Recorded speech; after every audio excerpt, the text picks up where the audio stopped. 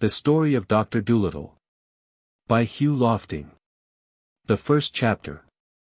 Puddleby. Once upon a time, many years ago, when our grandfathers were little children, there was a doctor, and his name was Dolittle, John Dolittle, M.D. M.D.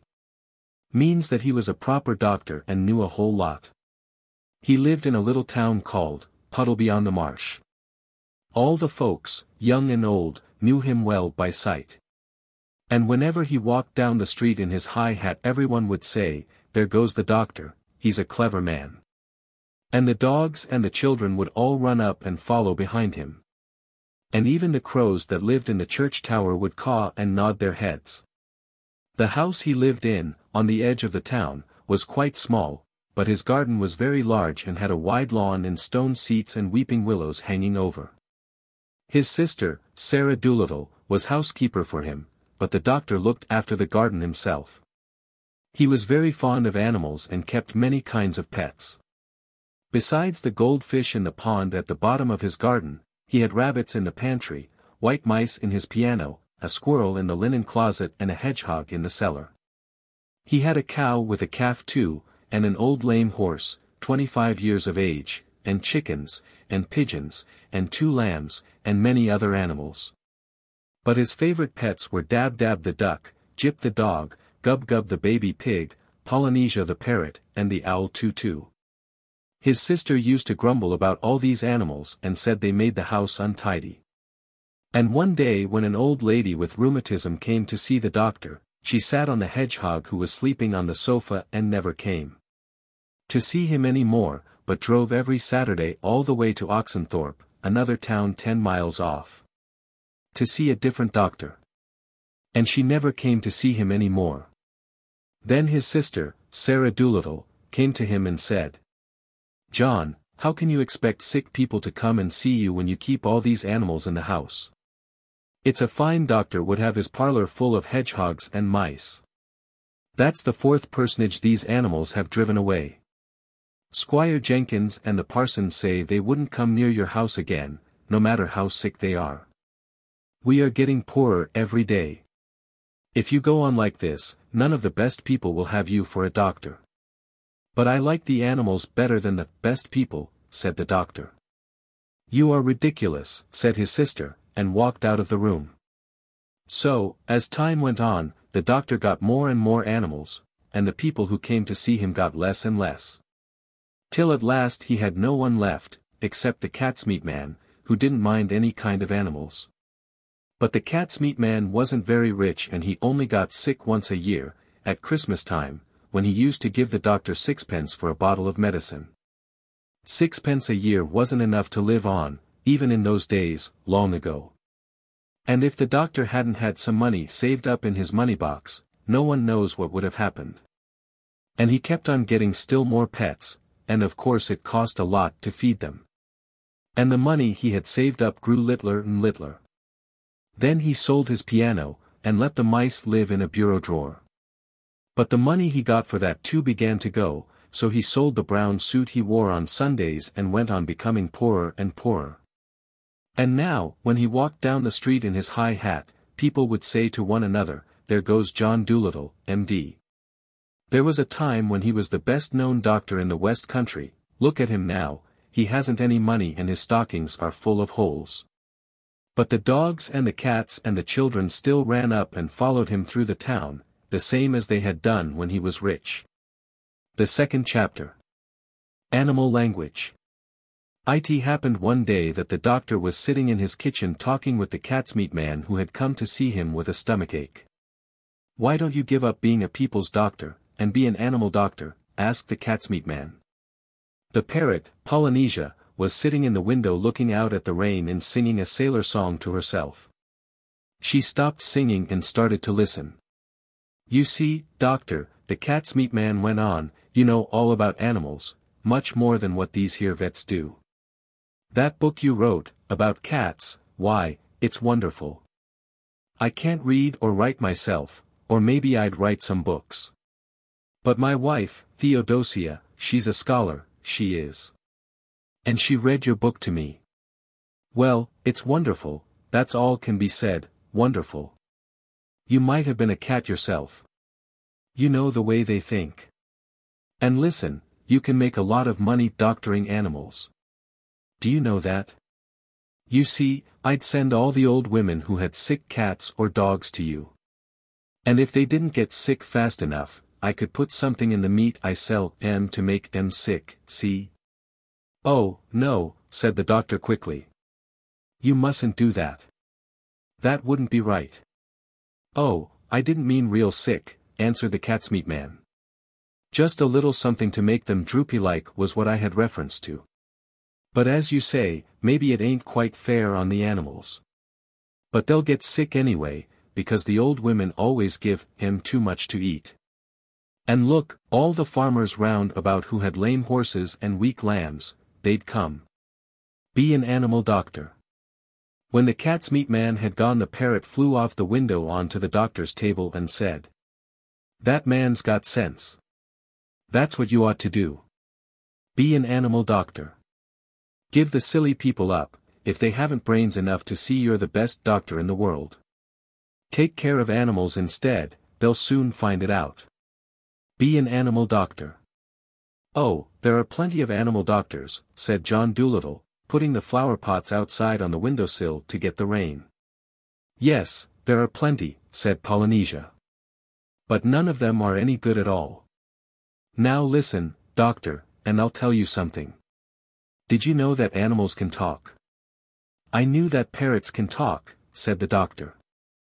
Oh, we parrots can talk in 2 languages, people's language and bird language, said Polynesia proudly. If I say, Polly wants a cracker, you understand me. But hear this, caca-oi-ee, fee-fee. Good gracious, cried the doctor. What does that mean? That means, is the porridge hot yet? In bird language. My. You don't say so. Said the doctor. You never talked that way to me before. What would have been the good, said Polynesia, dusting some cracker crumbs off her left wing. You wouldn't have understood me if I had. Tell me some more, said the doctor, all excited. And he rushed over to the dresser drawer and came back with the butcher's book and a pencil. Now don't go too fast, and I'll write it down. This is interesting, very interesting, something quite new. Give me the bird's ABC first, slowly now. So that was the way the doctor came to know that animals had a language of their own and could talk to one another. And all that afternoon, while it was raining, Polynesia sat on the kitchen table giving him bird words to put down in the book. At tea time, when the dog, Jip, came in, the parrot said to the doctor, See, he's talking to you. Looks to me as though he were scratching his ear, said the doctor. But animals don't always speak with their mouths, said the parrot in a high voice, raising her eyebrows. They talk with their ears, with their feet, with their tails, with everything. Sometimes they don't want to make a noise. Do you see now the way he's twitching up one side of his nose? What's that mean? Asked the doctor. That means, can't you see that it has stopped raining? Polynesia answered. He is asking you a question. Dogs nearly always use their noses for asking questions. After a while, with the parrot's help, the doctor got to learn the language of the animals so well that he could talk to them himself and understand everything they said. Then he gave up being a people's doctor altogether. As soon as the cat's meat man had told everyone that John Dolittle was going to become an animal doctor, old ladies began to bring him their pet pugs and poodles who had eaten too much cake. And farmers came many miles to show him sick cows and sheep. One day a plow horse was brought to him, and the poor thing was terribly glad to find a man who could talk in horse language. You know, doctor, said the horse, that vet over the hill knows nothing at all. He has been treating me 6 weeks now, for spavins. What I need is spectacles. I am going blind in one eye. There's no reason why horses shouldn't wear glasses, the same as people. But that stupid man over the hill never even looked at my eyes. He kept on giving me big pills. I tried to tell him, but he couldn't understand a word of horse language. What I need is spectacles. Of course, said the doctor. I'll get you some at once. I would like a pair like yours, said the horse, only green. They'll keep the sun out of my eyes while I'm plowing the 50-acre field. Certainly, said the doctor. Green ones you shall have. You know, the trouble is, sir, said the plow horse as the doctor opened the front door to let him out, the trouble is that anybody thinks he can doctor animals, just because the animals don't complain. As a matter of fact, it takes a much cleverer man to be a really good animal doctor than it does to be a good people's doctor. My farmer's boy thinks he knows all about horses. I wish you could see him, his face is so fat he looks as though he had no eyes, and he has got as much brain as a potato bug. He tried to put a mustard plaster on me last week. Where did he put it? Asked the doctor. Oh, he didn't put it anywhere, on me, said the horse. He only tried to. I kicked him into the duck pond. Well, well, said the doctor. I'm a pretty quiet creature as a rule, said the horse, very patient with people, don't make much fuss. But it was bad enough to have that vet giving me the wrong medicine. And when that red-faced booby started to monkey with me, I just couldn't bear it any more. Did you hurt the boy much? Asked the doctor. Oh, no, said the horse. I kicked him in the right place. The vet's looking after him now. When will my glasses be ready? I'll have them for you next week, said the doctor. Come in again Tuesday, good morning. He could see as well as ever. Then John Dolittle got a fine, big pair of green spectacles, and the plowhorse stopped going blind in one eye and could see as well as ever. And soon it became a common sight to see farm animals wearing glasses in the country round Puddleby, and a blind horse was a thing unknown. And so it was with all the other animals that were brought to him. As soon as they found that he could talk their language, they told him where the pain was and how they felt, and of course it was easy for him to cure them. They came at once to his house on the edge of the town. Now all these animals went back and told their brothers and friends that there was a doctor in the little house with the big garden who really was a doctor. And whenever any creatures got sick, not only horses and cows and dogs, but all the little things of the fields, like harvest mice and water voles, badgers and bats, they came at once to his house on the edge of the town. So that his big garden was nearly always crowded with animals trying to get in to see him.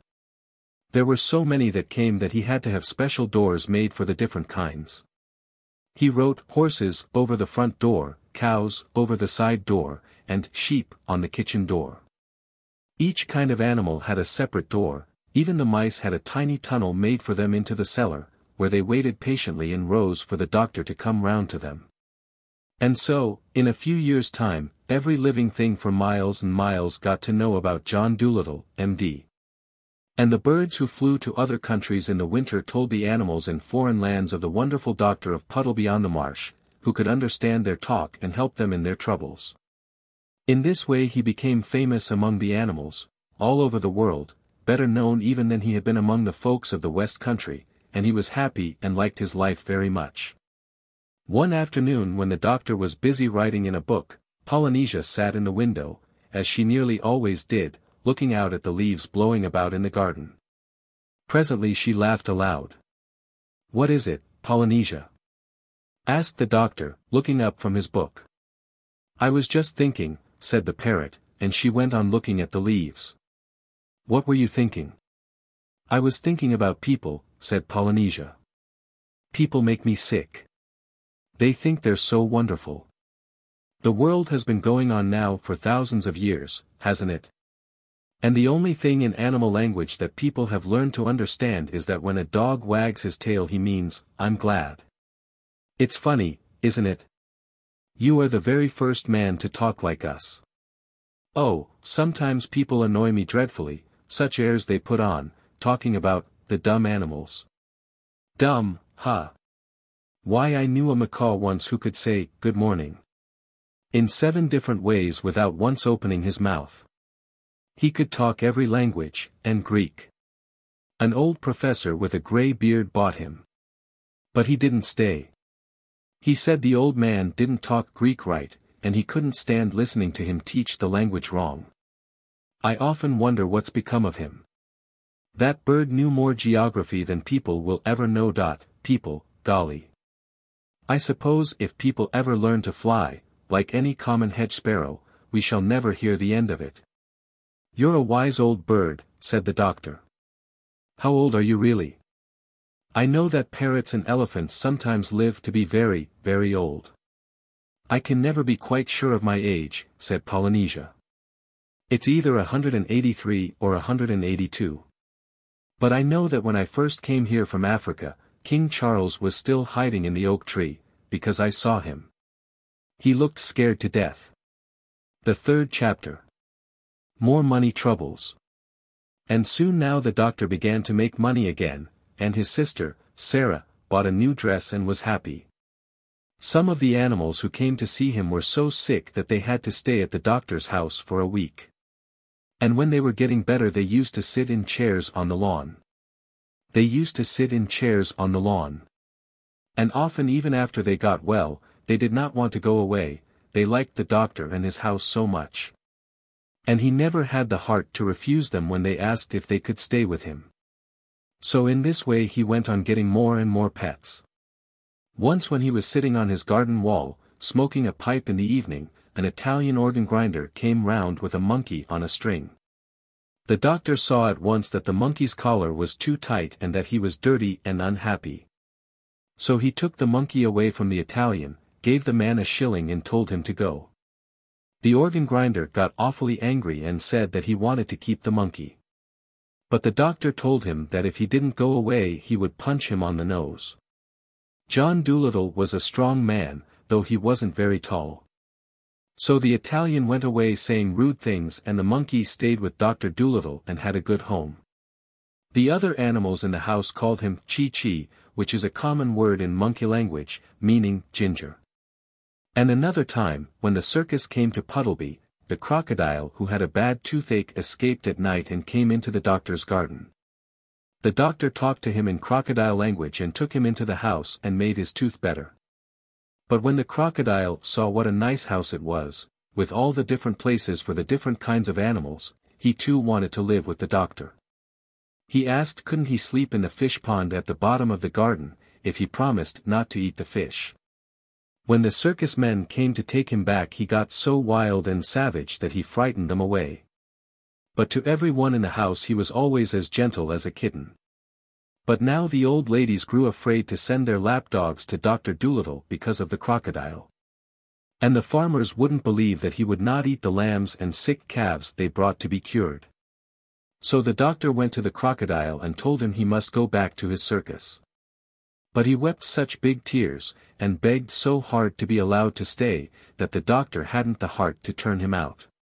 So then the doctor's sister came to him and said, "John, you must send that creature away. Now the farmers and the old ladies are afraid to send their animals to you, just as we were beginning to be well off again. Now we shall be ruined entirely. This is the last straw. I will no longer be housekeeper for you if you don't send away that alligator." "It isn't an alligator," said the doctor, "it's a crocodile." "I don't care what you call it," said his sister. "It's a nasty thing to find under the bed. I won't have it in the house." "But he has promised me," the doctor answered, "that he will not bite anyone. He doesn't like the circus, and I haven't the money to send him back to Africa where he comes from. He minds his own business and on the whole is very well behaved. Don't be so fussy." "I tell you I will not have him around," said Sarah. "He eats the linoleum. If you don't send him away this minute I'll go and get married." "All right," said the doctor, "go and get married. It can't be helped." And he took down his hat and went out into the garden. So Sarah Dolittle packed up her things and went off, and the doctor was left all alone with his animal family. "All right," said the doctor, "go and get married." And very soon he was poorer than he had ever been before.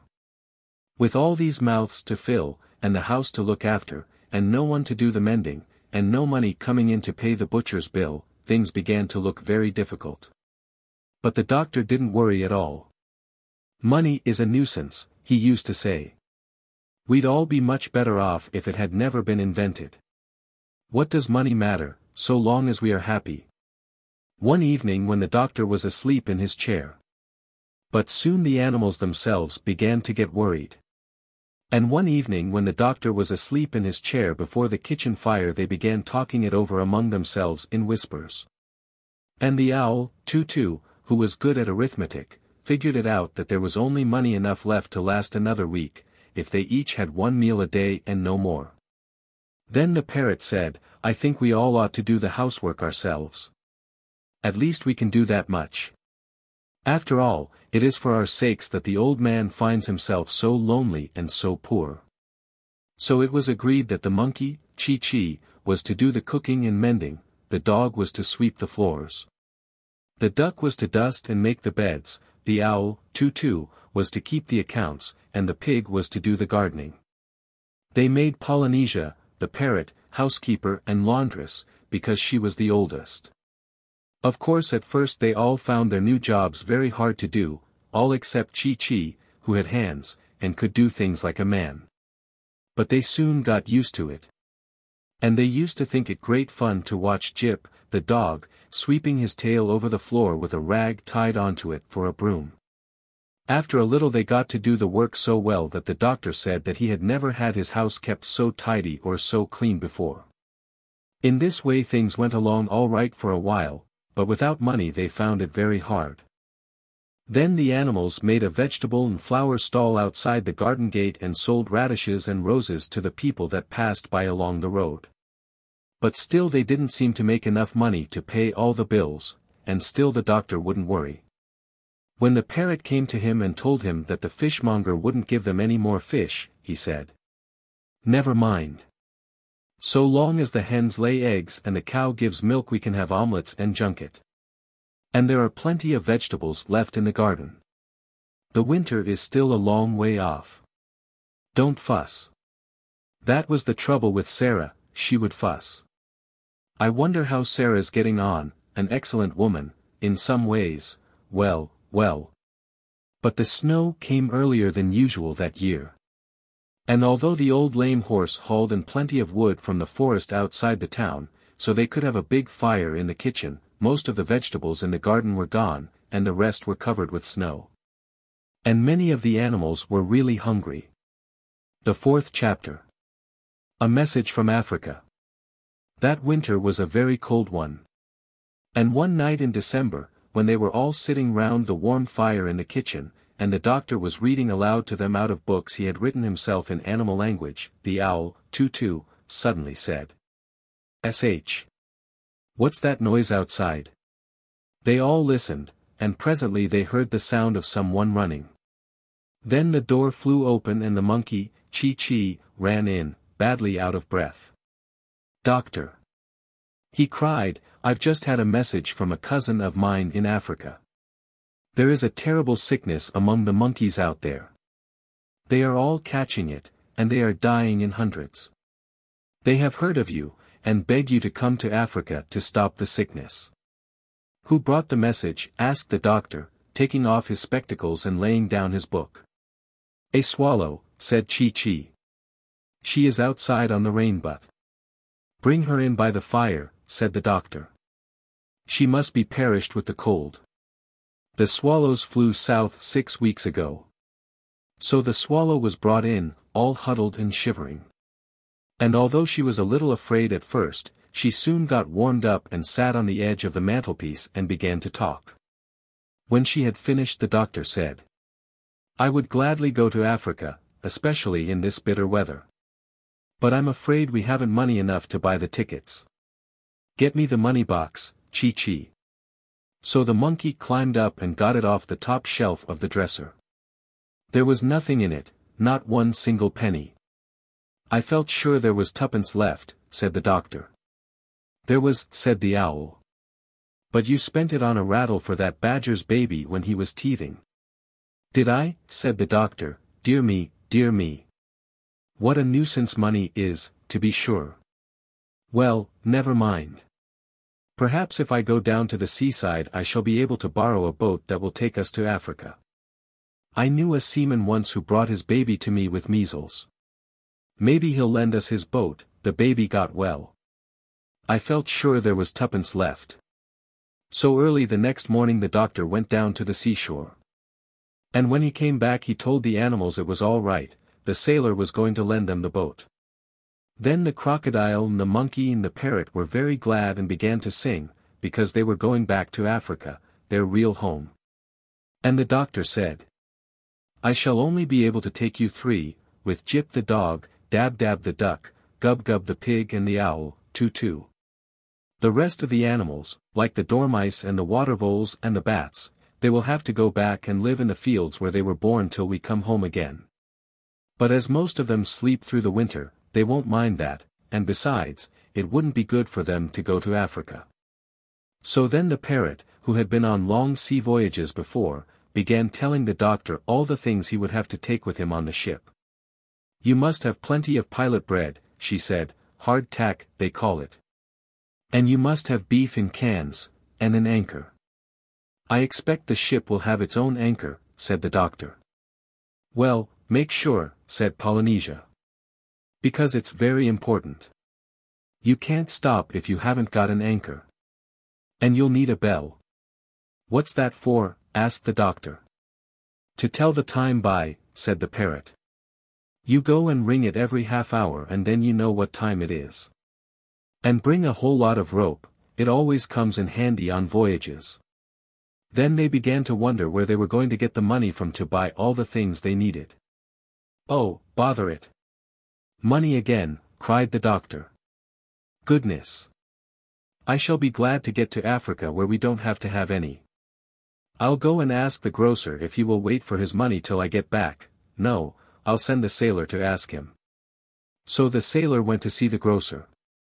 And presently he came back with all the things they wanted. Then the animals packed up. And after they had turned off the water so the pipes wouldn't freeze, and put up the shutters, they closed the house and gave the key to the old horse who lived in the stable.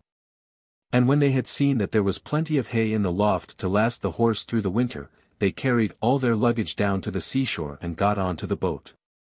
The cat's meat man was there to see them off. And he brought a large suet pudding as a present for the doctor because, he said he had been told, you couldn't get suet puddings in foreign parts. As soon as they were on the ship, Gub Gub, the pig, asked where the beds were, for it was 4 o'clock in the afternoon and he wanted his nap. So Polynesia took him downstairs into the inside of the ship and showed him the beds, set all on top of one another like bookshelves against a wall. "Why, that isn't a bed," cried Gub Gub. "That's a shelf." "Beds are always like that on ships," said the parrot. "It isn't a shelf. Climb up into it and go to sleep. That's what you call a bunk." "I don't think I'll go to bed yet," said Gub Gub. "I'm too excited. I want to go upstairs again and see them start." And the voyage began. "Well, this is your first trip," said Polynesia. "You will get used to the life after a while." And she went back up the stairs of the ship, humming this song to herself. "I've seen the Black Sea and the Red Sea. I rounded the Isle of Wight. I discovered the Yellow River. And the Orange too, by night. Now Greenland drops behind again. And I sail the ocean blue. I'm tired of all these colors, Jane. So I'm coming back to you." They were just going to start on their journey, when the doctor said he would have to go back and ask the sailor the way to Africa.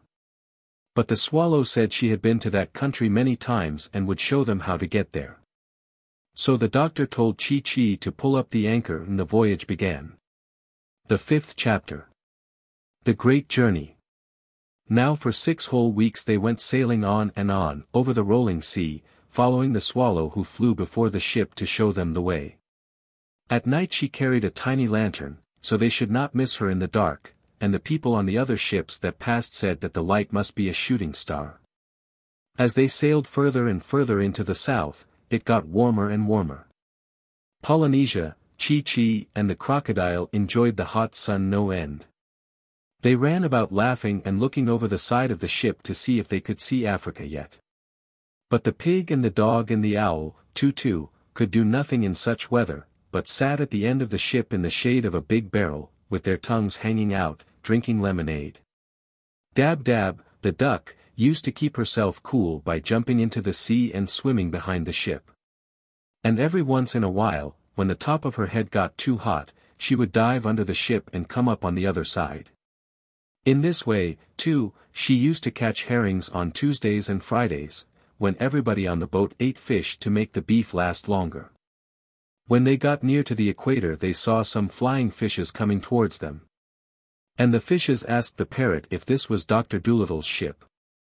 When she told them it was, they said they were glad, because the monkeys in Africa were getting worried that he would never come. Polynesia asked them how many miles they had yet to go, and the flying fishes said it was only 55 miles now to the coast of Africa. And another time a whole school of porpoises came dancing through the waves. And they too asked Polynesia if this was the ship of the famous doctor. And when they heard that it was, they asked the parrot if the doctor wanted anything for his journey. And Polynesia said, "Yes. We have run short of onions." "There is an island not far from here," said the porpoises, "where the wild onions grow tall and strong. Keep straight on, we will get some and catch up to you." So the porpoises dashed away through the sea. And very soon the parrot saw them again, coming up behind, dragging the onions through the waves in big nets made of seaweed. The next evening, as the sun was going down, the doctor said, "Get me the telescope, Chi-Chi. Our journey is nearly ended. Very soon we should be able to see the shores of Africa." And about half an hour later, sure enough, they thought they could see something in front that might be land. But it began to get darker and darker and they couldn't be sure. Then a great storm came up, with thunder and lightning. The wind howled, the rain came down in torrents, and the waves got so high they splashed right over the boat. Presently there was a big bang. The ship stopped and rolled over on its side. "What's happened?" asked the doctor, coming up from downstairs. "I'm not sure," said the parrot, "but I think we're shipwrecked. Tell the duck to get out and see." So Dab-Dab dived right down under the waves. And when she came up she said they had struck a rock, there was a big hole in the bottom of the ship, the water was coming in, and they were sinking fast. "We must have run into Africa," said the doctor. Dear me, well, we must all swim to land." But Chi-Chi and Gub-Gub did not know how to swim. "Get the rope," said Polynesia. "I told you it would come in handy. Where's that duck? Come here, Dab-Dab. Take this end of the rope, fly to the shore and tie it on to a palm tree, and we'll hold the other end on the ship here. Then those that can't swim must climb along the rope till they reach the land. That's what you call a lifeline. We must have run into Africa." So they all got safely to the shore, some swimming, some flying, and those that climbed along the rope brought the doctor's trunk and handbag with them. But the ship was no good any more, with the big hole in the bottom, and presently the rough sea beat it to pieces on the rocks and the timbers floated away. Then they all took shelter in a nice dry cave they found, high up in the cliffs, till the storm was over. When the sun came out next morning they went down to the sandy beach to dry themselves. "Dear old Africa," sighed Polynesia. "It's good to get back. Just think, it'll be 169 years tomorrow since I was here. And it hasn't changed a bit, same old palm trees, same old red earth, same old black ants. There's no place like home." And the others noticed she had tears in her eyes, she was so pleased to see her country once again. Then the doctor missed his high hat, for it had been blown into the sea during the storm. So Dab-Dab went out to look for it. And presently she saw it, a long way off, floating on the water like a toy boat. When she flew down to get it, she found one of the white mice, very frightened, sitting inside it. "What are you doing here?" asked the duck. "You were told to stay behind in Puddleby." "I didn't want to be left behind," said the mouse. "I wanted to see what Africa was like, I have relatives there. So I hid in the baggage and was brought onto the ship with the hardtack. When the ship sank I was terribly frightened, because I cannot swim far. I swam as long as I could, but I soon got all exhausted and thought I was going to sink. And then, just at that moment, the old man's hat came floating by. And I got into it because I did not want to be drowned. So the duck took up the hat with the mouse in it and brought it to the doctor on the shore. And they all gathered round to have a look. That's what you call a stowaway, said the parrot. Presently, when they were looking for a place in the trunk where the white mouse could travel comfortably, the monkey, Chi-Chi, suddenly said, "Sh. I hear footsteps in the jungle."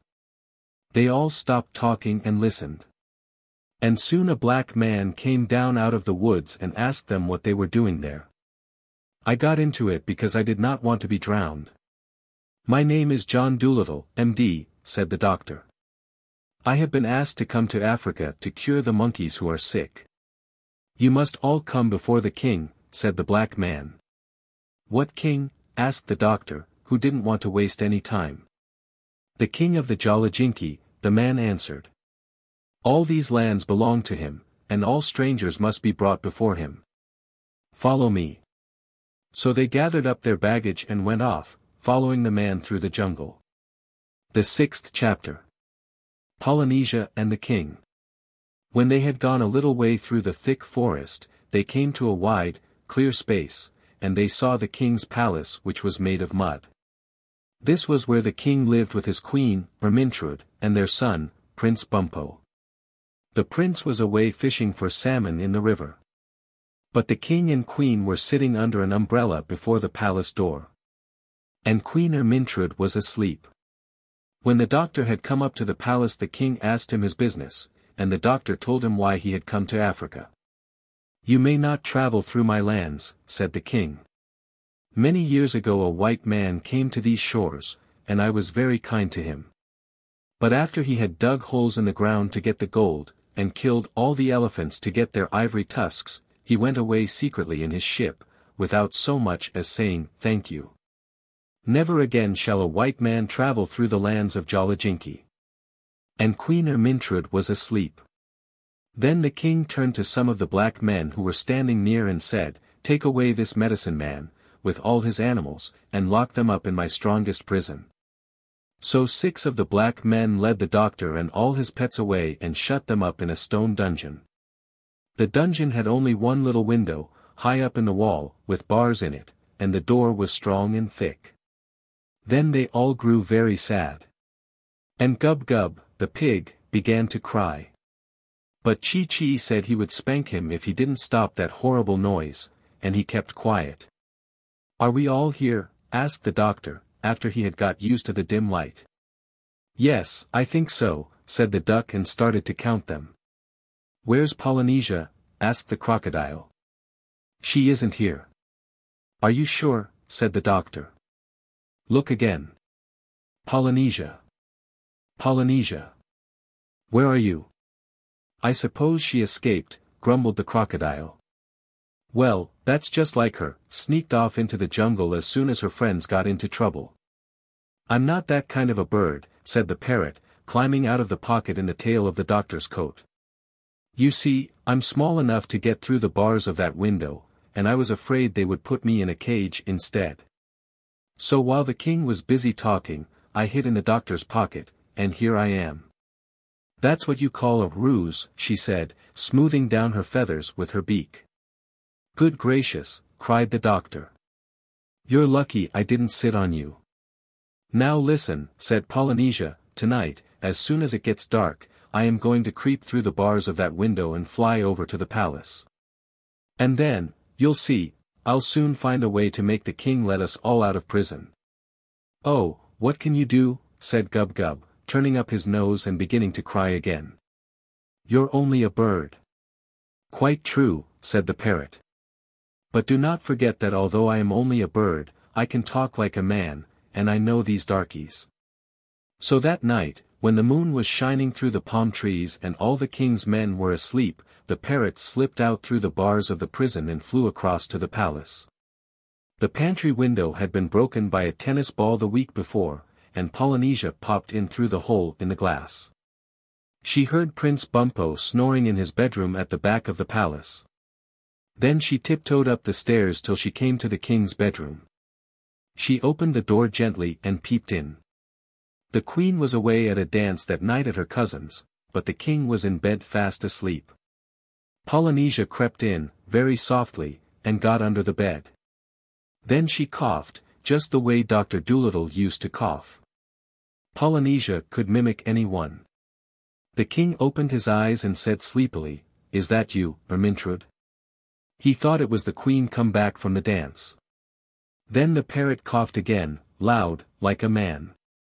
And the king sat up, wide awake, and said, "Who's that?" "I am Dr. Dolittle," said the parrot, just the way the doctor would have said it. "What are you doing in my bedroom?" cried the king. "How dare you get out of prison? Where are you? I don't see you.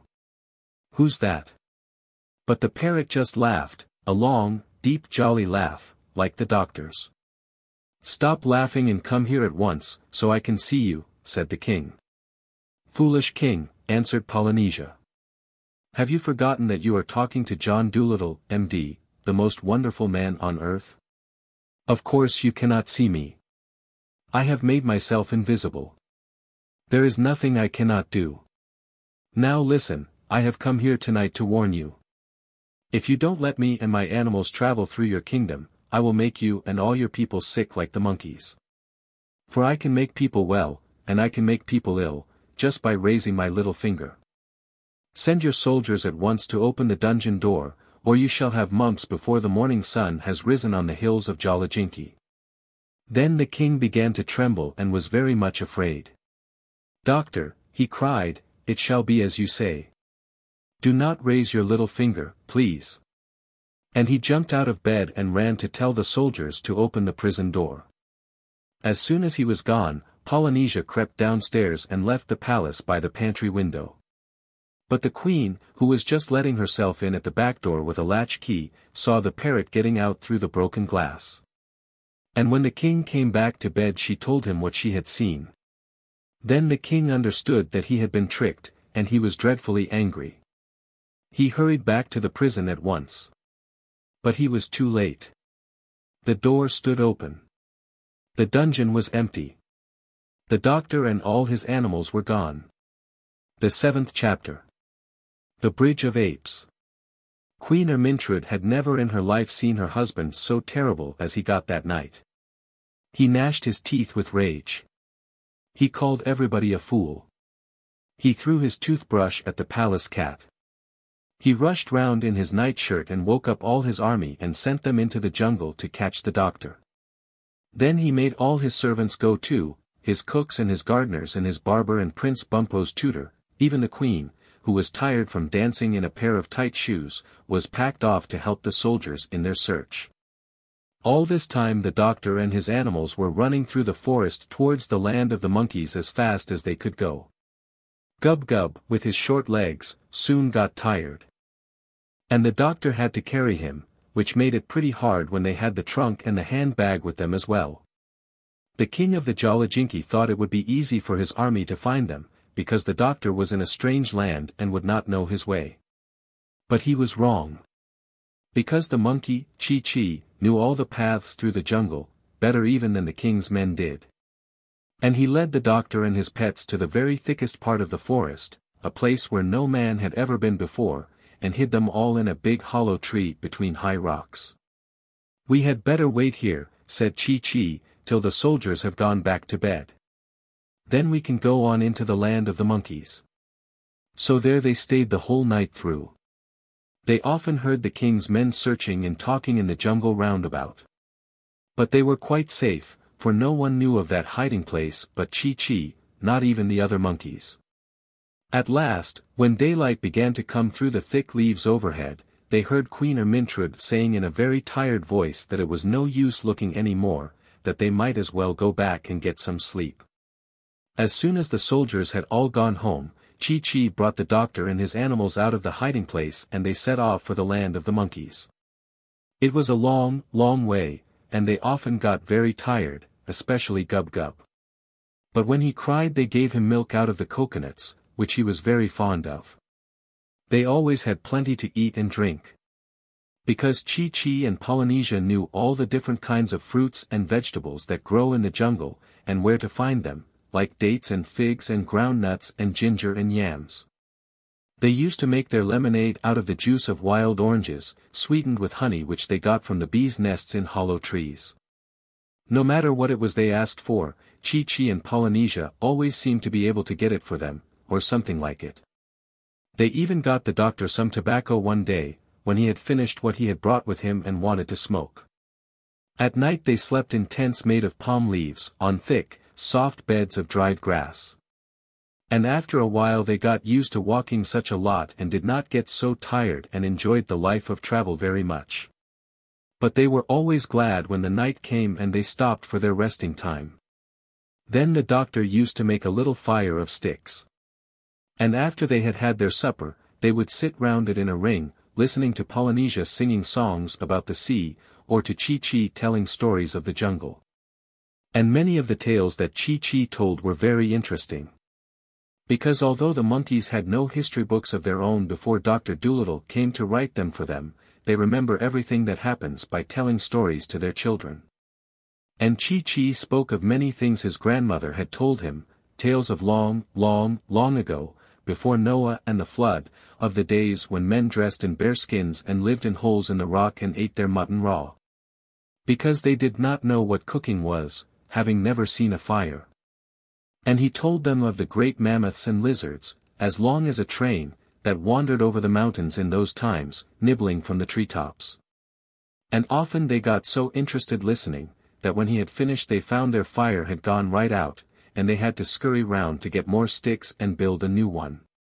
Now when the king's army had gone back and told the king that they couldn't find the doctor, the king sent them out again and told them they must stay in the jungle till they caught him.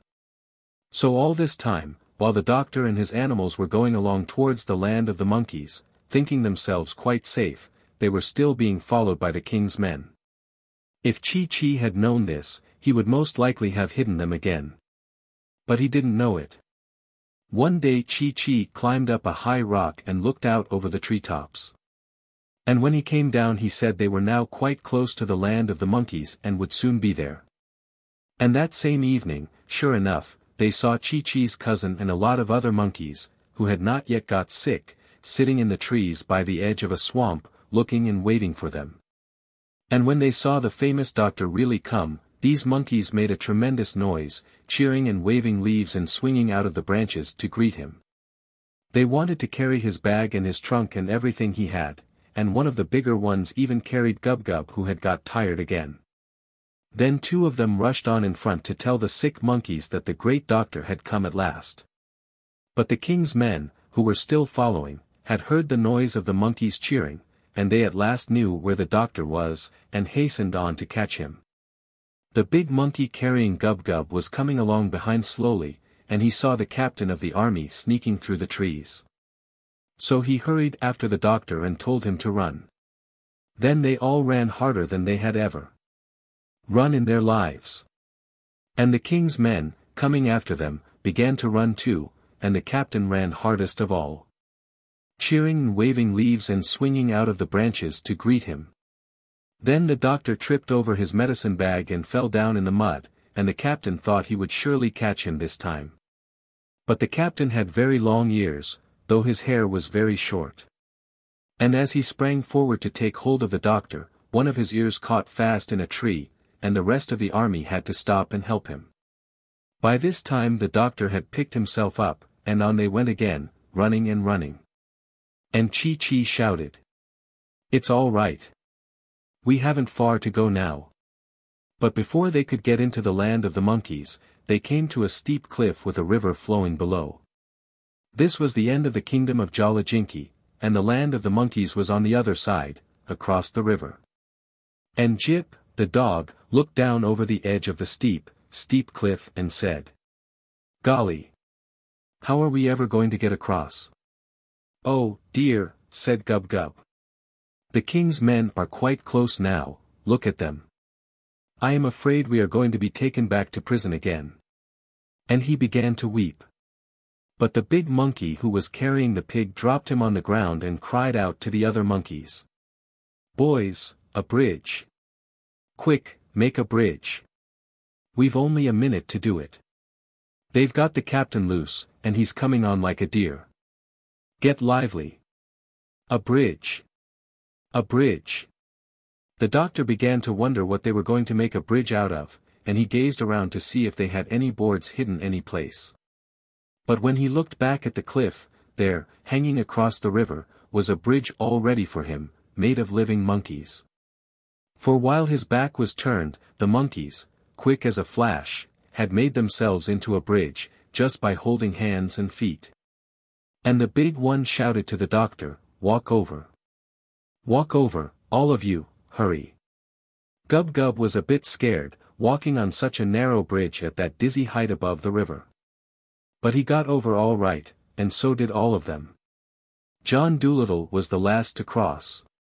And just as he was getting to the other side, the king's men came rushing up to the edge of the cliff. Then they shook their fists and yelled with rage. For they saw they were too late. The doctor and all his animals were safe in the land of the monkeys, and the bridge was pulled across to the other side. Then Chee-Chee turned to the doctor and said, "Many great explorers and gray-bearded naturalists have lain long weeks hidden in the jungle waiting to see the monkeys do that trick. But we never let a white man get a glimpse of it before. You are the first to see the famous Bridge of Apes." And the doctor felt very pleased. John Dolittle was the last to cross. The 8th chapter. The Leader of the Lions. John Dolittle now became dreadfully, awfully busy. He found hundreds and thousands of monkeys sick, gorillas, orang-outans, chimpanzees, dog-faced baboons, marmosets, gray monkeys, red ones, all kinds. And many had died. The first thing he did was to separate the sick ones from the well ones. Then he got Chee-Chee and his cousin to build him a little house of grass. The next thing, he made all the monkeys who were still well come and be vaccinated. And for 3 days and 3 nights the monkeys kept coming from the jungles and the valleys and the hills to the little house of grass, where the doctor sat all day and all night, vaccinating and vaccinating. He made all the monkeys who were still well come and be vaccinated. Then he had another house made, a big one, with a lot of beds in it, and he put all the sick ones in this house. But so many were sick, there were not enough well ones to do the nursing. So he sent messages to the other animals, like the lions and the leopards and the antelopes, to come and help with the nursing. But the leader of the lions was a very proud creature. And when he came to the doctor's big house full of beds he seemed angry and scornful. "Do you dare to ask me, sir," he said, glaring at the doctor. "Do you dare to ask me, the king of beasts, to wait on a lot of dirty monkeys? Why, I wouldn't even eat them between meals." Although the lion looked very terrible, the doctor tried hard not to seem afraid of him. "I didn't ask you to eat them," he said quietly. "And besides, they're not dirty. They've all had a bath this morning. Your coat looks as though it needed brushing, badly.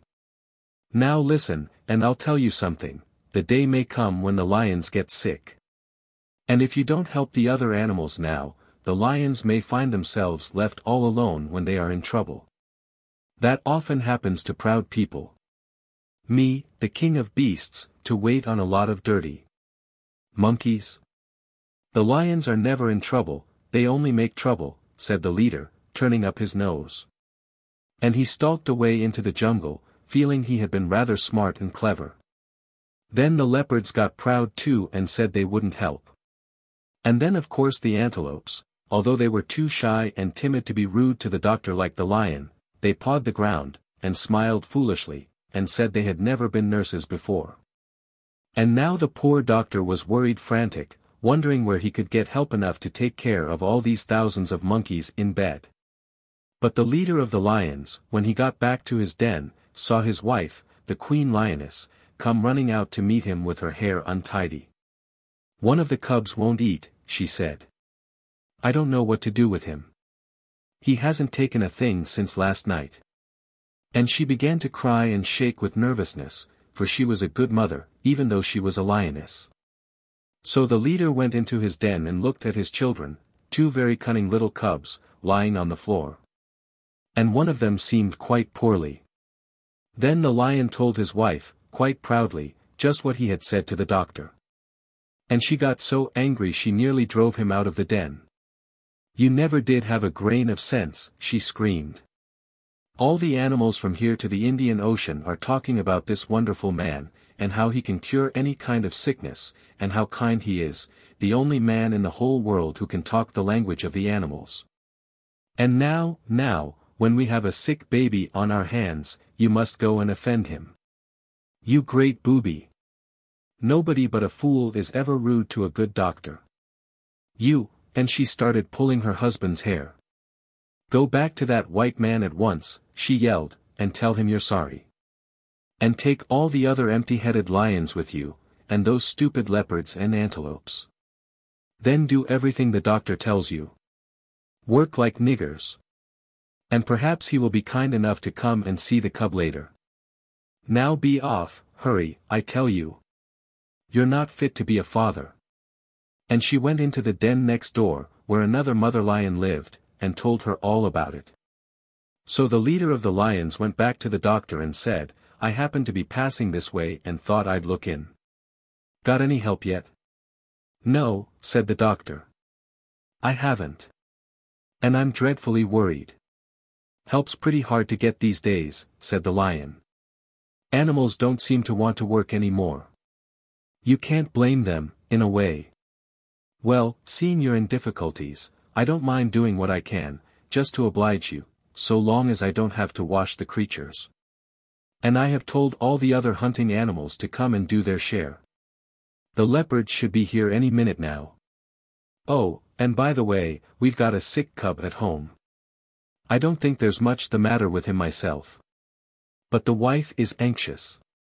If you are around that way this evening, you might take a look at him, will you?" Then the doctor was very happy. For all the lions and the leopards and the antelopes and the giraffes and the zebras, all the animals of the forests and the mountains and the plains, came to help him in his work. There were so many of them that he had to send some away, and only kept the cleverest. And now very soon the monkeys began to get better. At the end of a week the big house full of beds were half empty. And at the end of the second week the last monkey had got well. Then the doctor's work was done, and he was so tired he went to bed and slept for 3 days without even turning over. The 9th chapter. The Monkey's Council. Che stood outside the doctor's door, keeping everybody away till he woke up. Then John Dolittle told the monkeys that he must now go back to Puddleby. They were very surprised at this. For they had thought that he was going to stay with them forever. And that night all the monkeys got together in the jungle to talk it over. And the chief chimpanzee rose up and said, "Why is it the good man is going away? Is he not happy here with us?" But none of them could answer him. Then the grand gorilla got up and said, "I think we all should go to him and ask him to stay. Perhaps if we make him a new house and a bigger bed, and promise him plenty of monkey servants to work for him and to make life pleasant for him, perhaps then he will not wish to go." Then the grand gorilla got up. Then Chi got up. And all the others whispered, "Sh. Look. Chi, the great traveler, is about to speak." And Chi said to the other monkeys, "My friends, I am afraid it is useless to ask the doctor to stay. He owes money in Puddleby. And he says he must go back and pay it." And the monkeys asked him, "What is money?" Then Chi told them that in the land of the white men you could get nothing without money. You could do nothing without money, that it was almost impossible to live without money. And some of them asked, "But can you not even eat and drink without paying?" But Chi shook his head. And then he told them that even he, when he was with the organ grinder, had been made to ask the children for money. And the chief chimpanzee turned to the oldest orangutan and said, "Cousin, surely these men be strange creatures. Who would wish to live in such a land? My gracious, how paltry." Then Chi said, "When we were coming to you we had no boat to cross the sea in and no money to buy food to eat on our journey. So a man lent us some biscuits. And we said we would pay him when we came back. And we borrowed a boat from a sailor, but it was broken on the rocks when we reached the shores of Africa. Now the doctor says he must go back and get the sailor another boat, because the man was poor and his ship was all he had. And the monkeys were all silent for a while, sitting quite still upon the ground and thinking hard. At last the biggest baboon got up and said, "I do not think we ought to let this good man leave our land till we have given him a fine present to take with him, so that he may know we are grateful for all that he has done for us." And a little, tiny red monkey who was sitting up in a tree shouted down, "I think that too." And then they all cried out, making a great noise, "Yes, yes. Let us give him the finest present a white man ever had." Now they began to wonder and ask one another what would be the best thing to give him. And one said, 50 bags of coconuts. And another, 100 bunches of bananas, at least he shall not have to buy his fruit in the land where you pay to eat. But Chi-Chi told them that all these things would be too heavy to carry so far and would go bad before half was eaten. "If you want to please him," he said, "give him an animal. You may be sure he will be kind to it. Give him some rare animal they have not got in the menageries." And the monkeys asked him, "What are menageries?" Then Chi-Chi explained to them that menageries were places in the land of the white men, where animals were put in cages for people to come and look at. And the monkeys were very shocked and said to one another, "These men are like thoughtless young ones, stupid and easily amused. Sh. It is a prison he means." So then they asked Chi-Chi what rare animal it could be that they should give the doctor, one the white men had not seen before. And the major of the marmozets asked, "Have they an iguana over there?" But Chi-Chi said, "Yes, there is one in the London Zoo." And another asked, "Have they an okapi?" But Chi-Chi said, "Yes. In Belgium, where my organ grinder took me 5 years ago, they had an okapi in a big city they call Antwerp." And another asked, "Have they a pushmipuliu?" Then Chi-Chi said, "No. No white man has ever seen a pushmipuliu. Let us give him that." The 10th chapter. The rarest animal of all. Pushmipulius are now extinct. That means, there aren't any more. But long ago, when Dr. Dolittle was alive, there were some of them still left in the deepest jungles of Africa, and even then they were very, very scarce. They had no tail, but a head at each end, and sharp horns on each head. They were very shy and terribly hard to catch. The black men get most of their animals by sneaking up behind them while they are not looking. But you could not do this with the pushmipuliu, because, no matter which way you came towards him, he was always facing you. And besides, only one half of him slept at a time. The other head was always awake, and watching. This was why they were never caught and never seen in zoos. Though many of the greatest huntsmen and the cleverest menagerie keepers spent years of their lives searching through the jungles in all weathers for pushmipulius, not a single one had ever been caught. Even then, years ago, he was the only animal in the world with 2 heads. Well, the monkeys set out hunting for this animal through the forest. And after they had gone a good many miles, one of them found peculiar footprints near the edge of a river, and they knew that a pushmipuliu must be very near that spot. Then they went along the bank of the river a little way and they saw a place where the grass was high and thick, and they guessed that he was in there. So they all joined hands and made a great circle round the high grass. The pushmipuliu heard them coming, and he tried hard to break through the ring of monkeys. But he couldn't do it. When he saw that it was no use trying to escape, he sat down and waited to see what they wanted. They asked him if he would go with Dr. Dolittle and be put on show in the land of the white men. But he shook both his heads hard and said, "Certainly not." They explained to him that he would not be shut up in a menagerie but would just be looked at. They told him that the doctor was a very kind man but hadn't any money. And people would pay to see a 2-headed animal and the doctor would get rich and could pay for the boat he had borrowed to come to Africa in. But he answered, "No. You know how shy I am, I hate being stared at." And he almost began to cry. Then for 3 days they tried to persuade him. And at the end of the 3rd day he said he would come with them and see what kind of a man the doctor was, first. So the monkeys traveled back with the Pushmi-Puliu.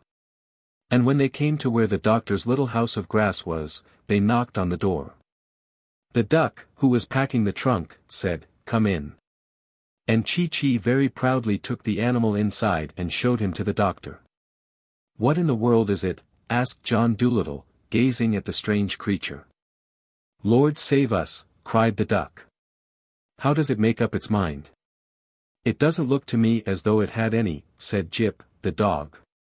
"This, doctor," said Chi-Chi, "is the Pushmi-Puliu, the rarest animal of the African jungles, the only 2-headed beast in the world. Take him home with you and your fortune's made.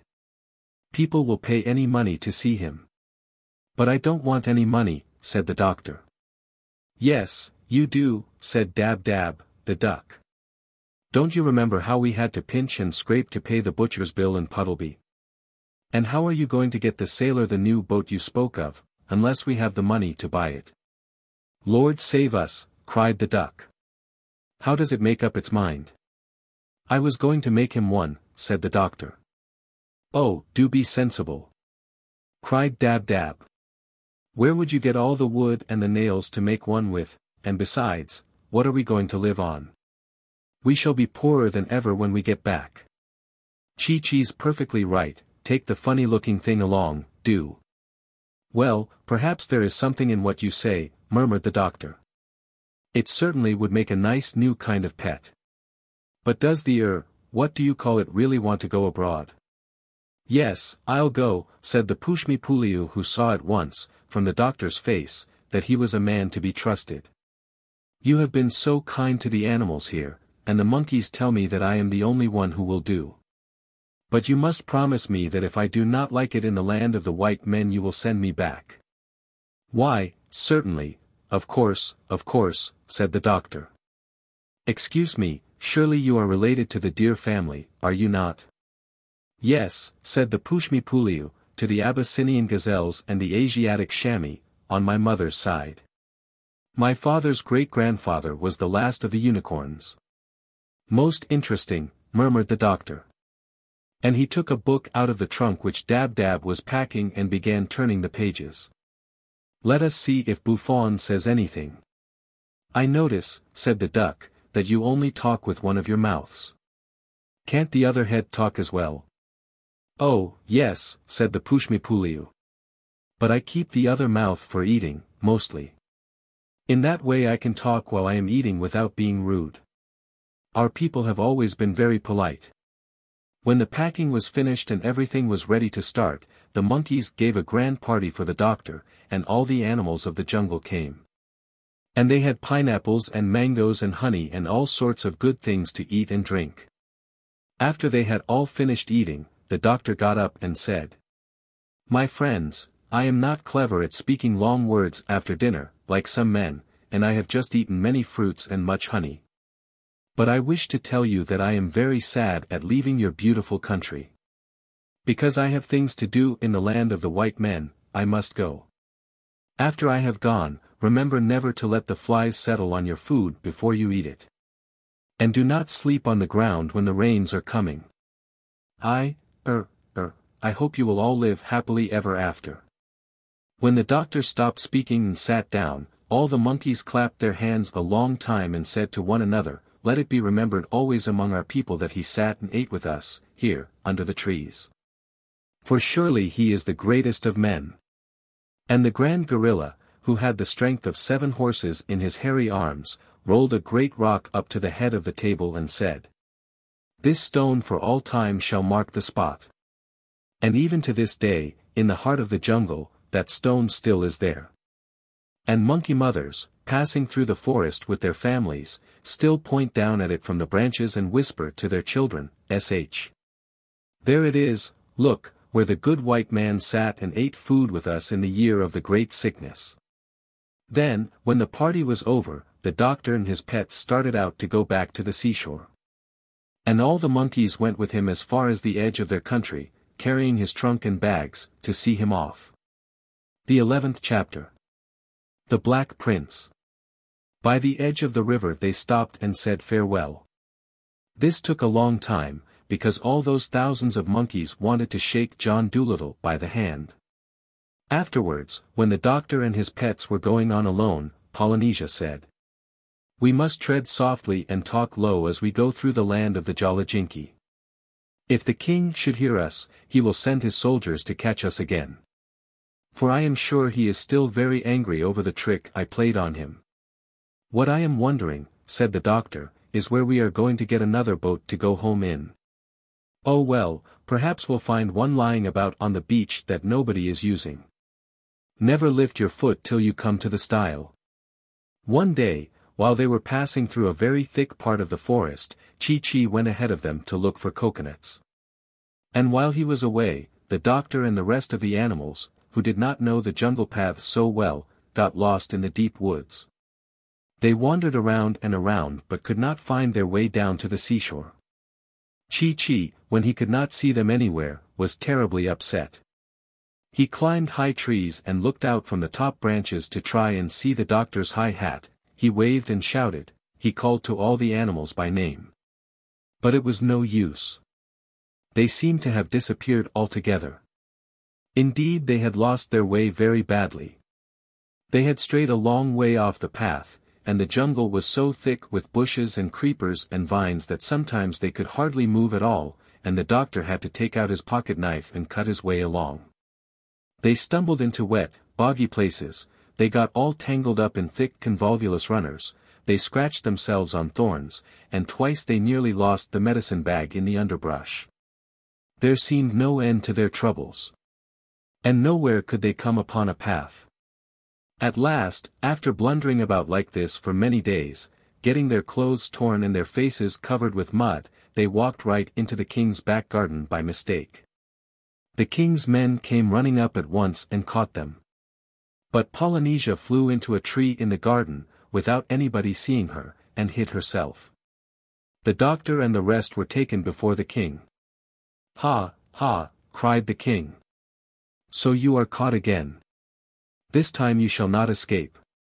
Take them all back to prison and put double locks on the door. This white man shall scrub my kitchen floor for the rest of his life." So the doctor and his pets were led back to prison and locked up. And the doctor was told that in the morning he must begin scrubbing the kitchen floor. They were all very unhappy. "This is a great nuisance," said the doctor.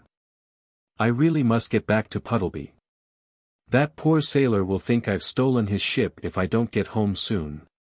I wonder if those hinges are loose." But the door was very strong and firmly locked. There seemed no chance of getting out.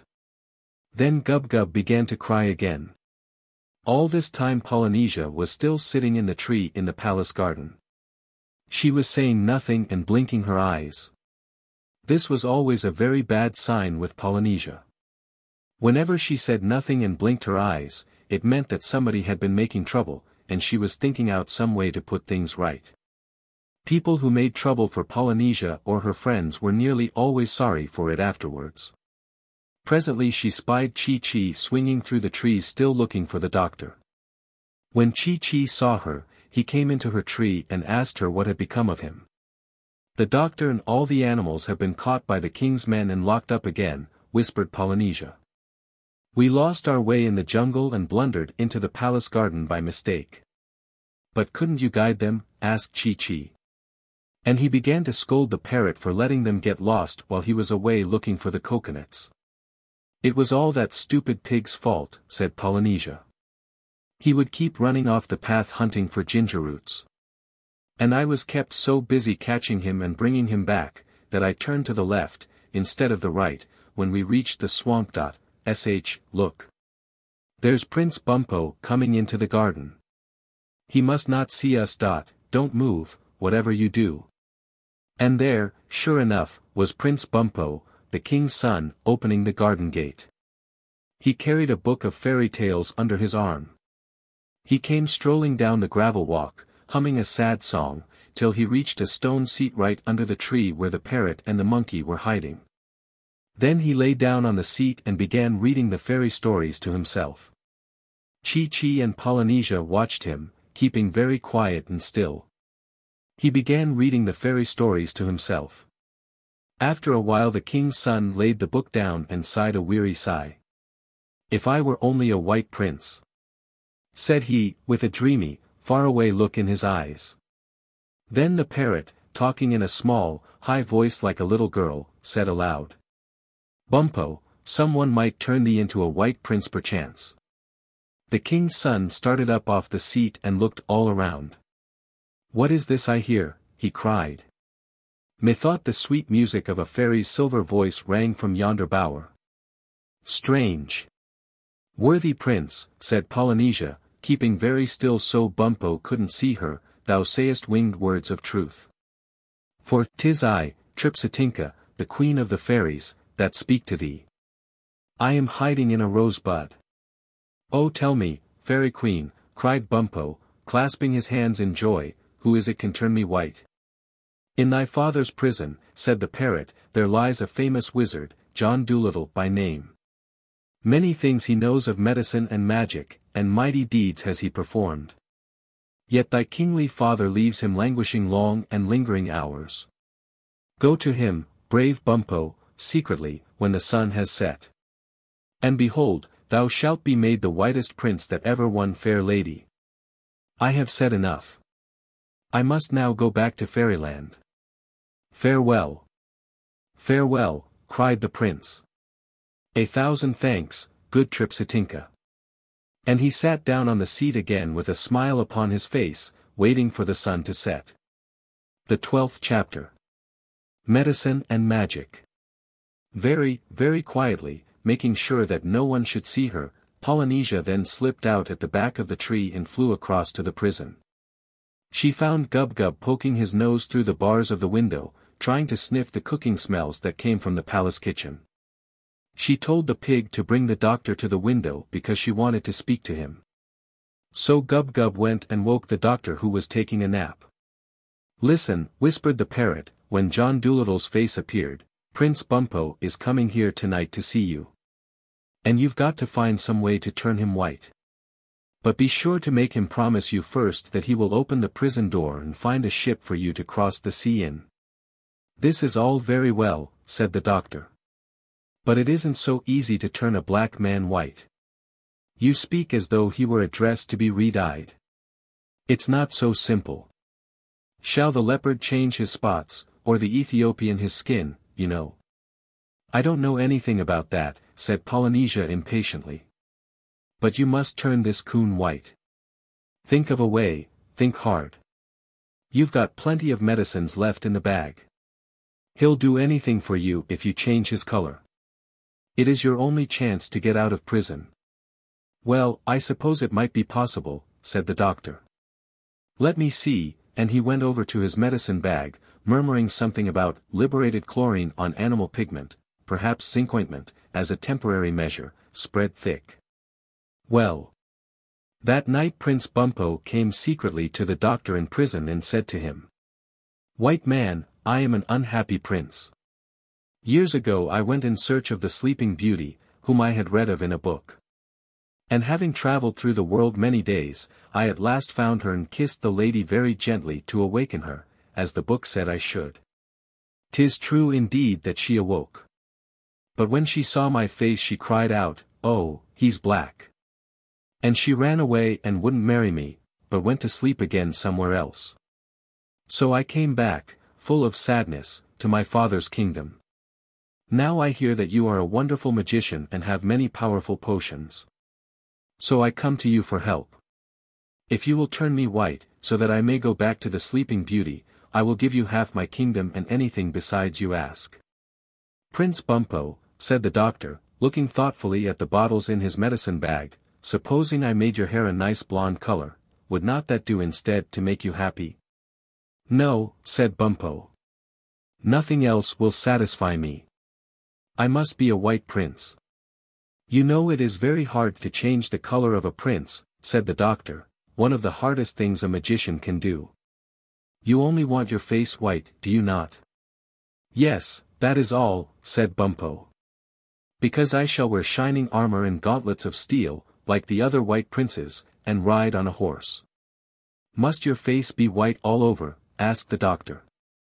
Yes, all over, said Bumpo, and I would like my eyes blue too, but I suppose that would be very hard to do.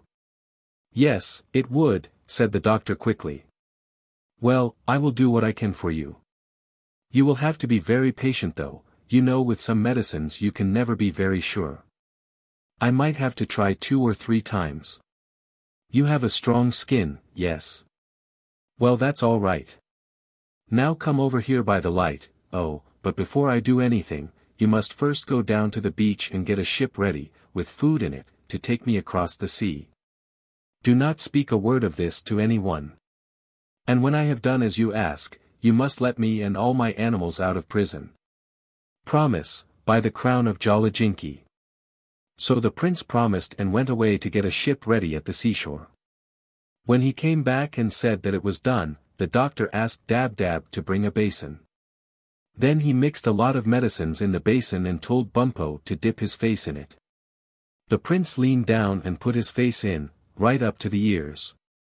He held it there a long time, so long that the doctor seemed to get dreadfully anxious and fidgety, standing first on one leg and then on the other, looking at all the bottles he had used for the mixture. And reading the labels on them again and again. A strong smell filled the prison, like the smell of brown paper burning. At last the prince lifted his face up out of the basin, breathing very hard. And all the animals cried out in surprise. For the prince's face had turned as white as snow, and his eyes, which had been mud-colored, were a manly grey. When John Dolittle lent him a little looking-glass to see himself in, he sang for joy and began dancing around the prison. But the doctor asked him not to make so much noise about it, and when he had closed his medicine bag in a hurry he told him to open the prison door. Bumpo begged that he might keep the looking-glass, as it was the only one in the kingdom of Jolly-Jinky, and he wanted to look at himself all day long. But the doctor said he needed it to shave with. Then the prince, taking a bunch of copper keys from his pocket, undid the great double locks. And the doctor with all his animals ran as fast as they could down to the seashore. While Bumpo leaned against the wall of the empty dungeon, smiling after them happily, his big face shining like polished ivory in the light of the moon. When they came to the beach they saw Polynesia and Chi-Chi waiting for them on the rocks near the ship. I feel sorry about Bumpo, said the doctor. I am afraid that medicine I used will never last. Most likely he will be as black as ever when he wakes up in the morning, that's one reason why I didn't like to leave the mirror with him. But then again, he might stay white, I had never used that mixture before. To tell the truth, I was surprised, myself, that it worked so well. But I had to do something, didn't I couldn't possibly scrub the king's kitchen for the rest of my life. It was such a dirty kitchen, I could see it from the prison window. Well, poor Bumpo. Oh, of course he will know we were just joking with him, said the parrot.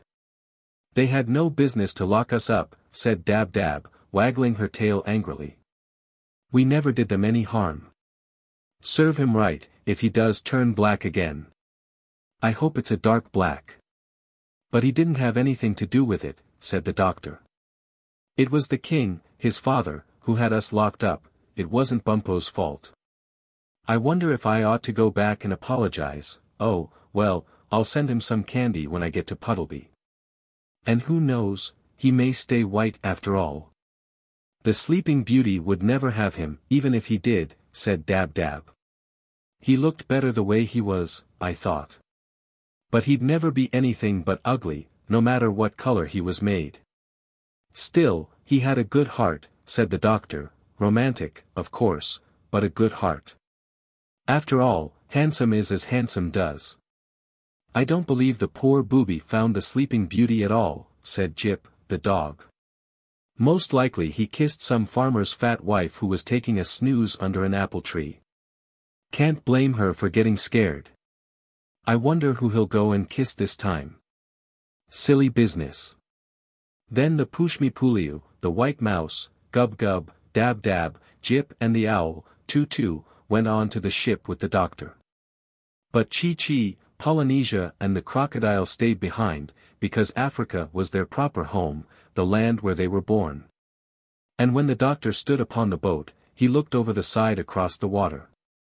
And then he remembered that they had no one with them to guide them back to Puddleby. The wide, wide sea looked terribly big and lonesome in the moonlight, and he began to wonder if they would lose their way when they passed out of sight of land. But even while he was wondering, they heard a strange whispering noise, high in the air, coming through the night. And the animals all stopped saying goodbye and listened. The noise grew louder and bigger.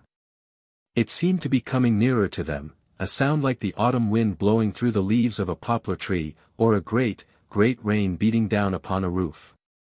And Jip, with his nose pointing and his tail quite straight, said, "Birds! Millions of them, flying fast, that's it." And then they all looked up. And there, streaming across the face of the moon, like a huge swarm of tiny ants, they could see thousands and thousands of little birds.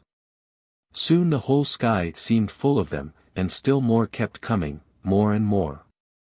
There were so many that for a little they covered the whole moon so it could not shine, and the sea grew dark and black, like when a storm cloud passes over the sun. And presently all these birds came down close, skimming over the water and the land, and the night sky was left clear above, and the moon shone as before. Still never a call nor a cry nor a song they made, no sound but this great rustling of feathers which grew greater now than ever. When they began to settle on the sands, along the ropes of the ship, anywhere and everywhere except the trees, the doctor could see that they had blue wings and white breasts and very short, feathered legs.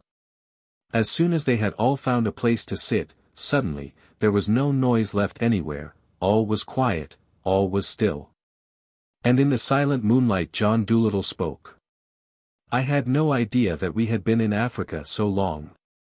It will be nearly summer when we get home. For these are the swallows going back. Swallows, I thank you for waiting for us. It is very thoughtful of you. Now we need not be afraid that we will lose our way upon the sea. Pull up the anchor and set the sail." Crying bitterly and waving till the ship was out of sight. When the ship moved out upon the water, those who stayed behind, Chi-Chi, Polynesia and the crocodile, grew terribly sad. For never in their lives had they known anyone they liked so well as Dr. John Dolittle of Puddleby-on-the-Marsh. And after they had called goodbye to him again and again and again, they still stood there upon the rocks, crying bitterly and waving till the ship was out of sight. The 13th chapter. Red sails and blue wings. Sailing homeward, the doctor's ship had to pass the coast of Barbary. This coast is the seashore of the great desert. It is a wild, lonely place, all sand and stones. And it was here that the Barbary pirates lived. These pirates, a bad lot of men, used to wait for sailors to be shipwrecked on their shores. And often, if they saw a boat passing, they would come out in their fast sailing ships and chase it. When they caught a boat like this at sea, they would steal everything on it, and after they had taken the people off they would sink the ship and sail back to Barbary singing songs and feeling proud of the mischief they had done. Then they used to make the people they had caught write home to their friends for money. And if the friends sent no money, the pirates often threw the people into the sea. Now one sunshiny day the doctor and Dab-Dab were walking up and down on the ship for exercise, a nice fresh wind was blowing the boat along, and everybody was happy. Presently Dab-Dab saw the sail of another ship a long way behind them on the edge of the sea. It was a red sail. "I don't like the look of that sail," said Dab-Dab. "I have a feeling it isn't a friendly ship. I am afraid there is more trouble coming to us." Jip, who was lying near taking a nap in the sun, began to growl and talk in his sleep. "I smell roast beef cooking," he mumbled, "underdone roast beef, with brown gravy over it." "Good gracious!" cried the doctor. "What's the matter with the dog? Is he smelling in his sleep, as well as talking?" "I suppose he is," said Dab-Dab. "All dogs can smell in their sleep." "But what is he smelling?" asked the doctor. "There is no roast beef cooking on our ship." "No," said Dab-Dab. The roast beef must be on that other ship over there. But that's 10 miles away, said the doctor. He couldn't smell that far surely. Oh, yes, he could, said Dab Dab. You ask him. Then Jip, still fast asleep, began to growl again and his lip curled up angrily, showing his clean, white teeth. I smell bad men, he growled, the worst men I ever smelt. I smell trouble. I smell a fight, 6 bad scoundrels fighting against one brave man. I want to help him. Woof, oh, woof. Then he barked, loud, and woke himself up with a surprised look on his face. See, cried Dab Dab. That boat is nearer now. You can count its 3 big sails, all red. Whoever it is, they are coming after us. I wonder who they are. They are bad sailors, said Jip, and their ship is very swift. They are surely the pirates of Barbary. Well, we must put up more sails on our boat, said the doctor, so we can go faster and get away from them. Run downstairs, Jip, and fetch me all the sails you see. The dog hurried downstairs and dragged up every sail he could find. They are surely the pirates of Barbary. But even when all these were put up on the masts to catch the wind, the boat did not go nearly as fast as the pirates, which kept coming on behind, closer and closer. This is a poor ship the prince gave us, said Gub Gub, the pig, the slowest he could find, I should think. Might as well try to win a race in a soup tureen as hope to get away from them in this old barge. Look how near they are now. You can see the mustaches on the faces of the men, 6 of them. What are we going to do? Then the doctor asked Dab Dab to fly up and tell the swallows that pirates were coming after them in a swift ship, and what should he do about it? When the swallows heard this, they all came down onto the doctor's ship, and they told him to unravel some pieces of long rope and make them into a lot of thin strings as quickly as he could. Then the ends of these strings were tied on to the front of the ship, and the swallows took hold of the strings with their feet and flew off, pulling the boat along. And although swallows are not very strong when only 1 or 2 are by themselves, it is different when there are a great lot of them together. And there, tied to the doctor's ship, were 1,000 strings. And 2,000 swallows were pulling on each string, all terribly swift flyers.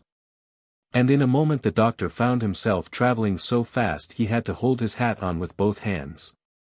For he felt as though the ship itself were flying through waves that frothed and boiled with speed. And all the animals on the ship began to laugh and dance about in the rushing air, for when they looked back at the pirate's ship, they could see that it was growing smaller now, instead of bigger. The red sails were being left far, far behind. The 14th chapter. The rat's warning. Dragging a ship through the sea is hard work. And after 2 or 3 hours the swallows began to get tired in the wings and short of breath. Then they sent a message down to the doctor to say that they would have to take a rest soon, and that they would pull the boat over to an island not far off, and hide it in a deep bay till they had got breath enough to go on. And presently the doctor saw the island they had spoken of. It had a very beautiful, high, green mountain in the middle of it. When the ship had sailed safely into the bay where it could not be seen from the open sea, the doctor said he would get off on to the island to look for water, because there was none left to drink on his ship. And he told all the animals to get out too and romp on the grass to stretch their legs. Now as they were getting off, the doctor noticed that a whole lot of rats were coming up from downstairs and leaving the ship as well. Jip started to run after them, because chasing rats had always been his favorite game. But the doctor told him to stop.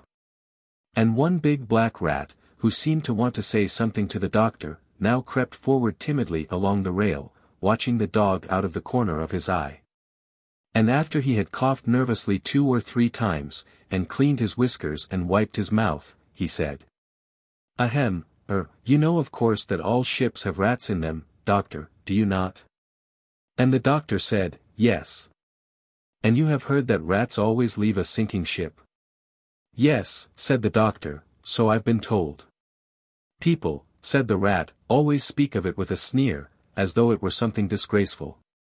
But you can't blame us, can you? After all, who would stay on a sinking ship, if he could get off it? And you have heard that rats always leave a sinking ship. It's very natural, said the doctor, very natural. I quite understand. Was there anything else you wished to say? Yes, said the rat. I've come to tell you that we are leaving this one. But we wanted to warn you before we go. This is a bad ship you have here. It isn't safe. The sides aren't strong enough. Its boards are rotten. Before tomorrow night it will sink to the bottom of the sea. But how do you know? Asked the doctor. We always know, answered the rat. The tips of our tails get that tingly feeling, like when your foot's asleep. This morning, at 6 o'clock, while I was getting breakfast, my tail suddenly began to tingle. At first I thought it was my rheumatism coming back.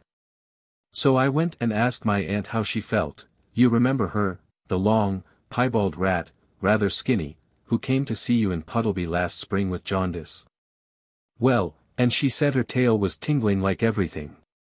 Then we knew, for sure, that this boat was going to sink in less than 2 days, and we all made up our minds to leave it as soon as we got near enough to any land. It's a bad ship, doctor.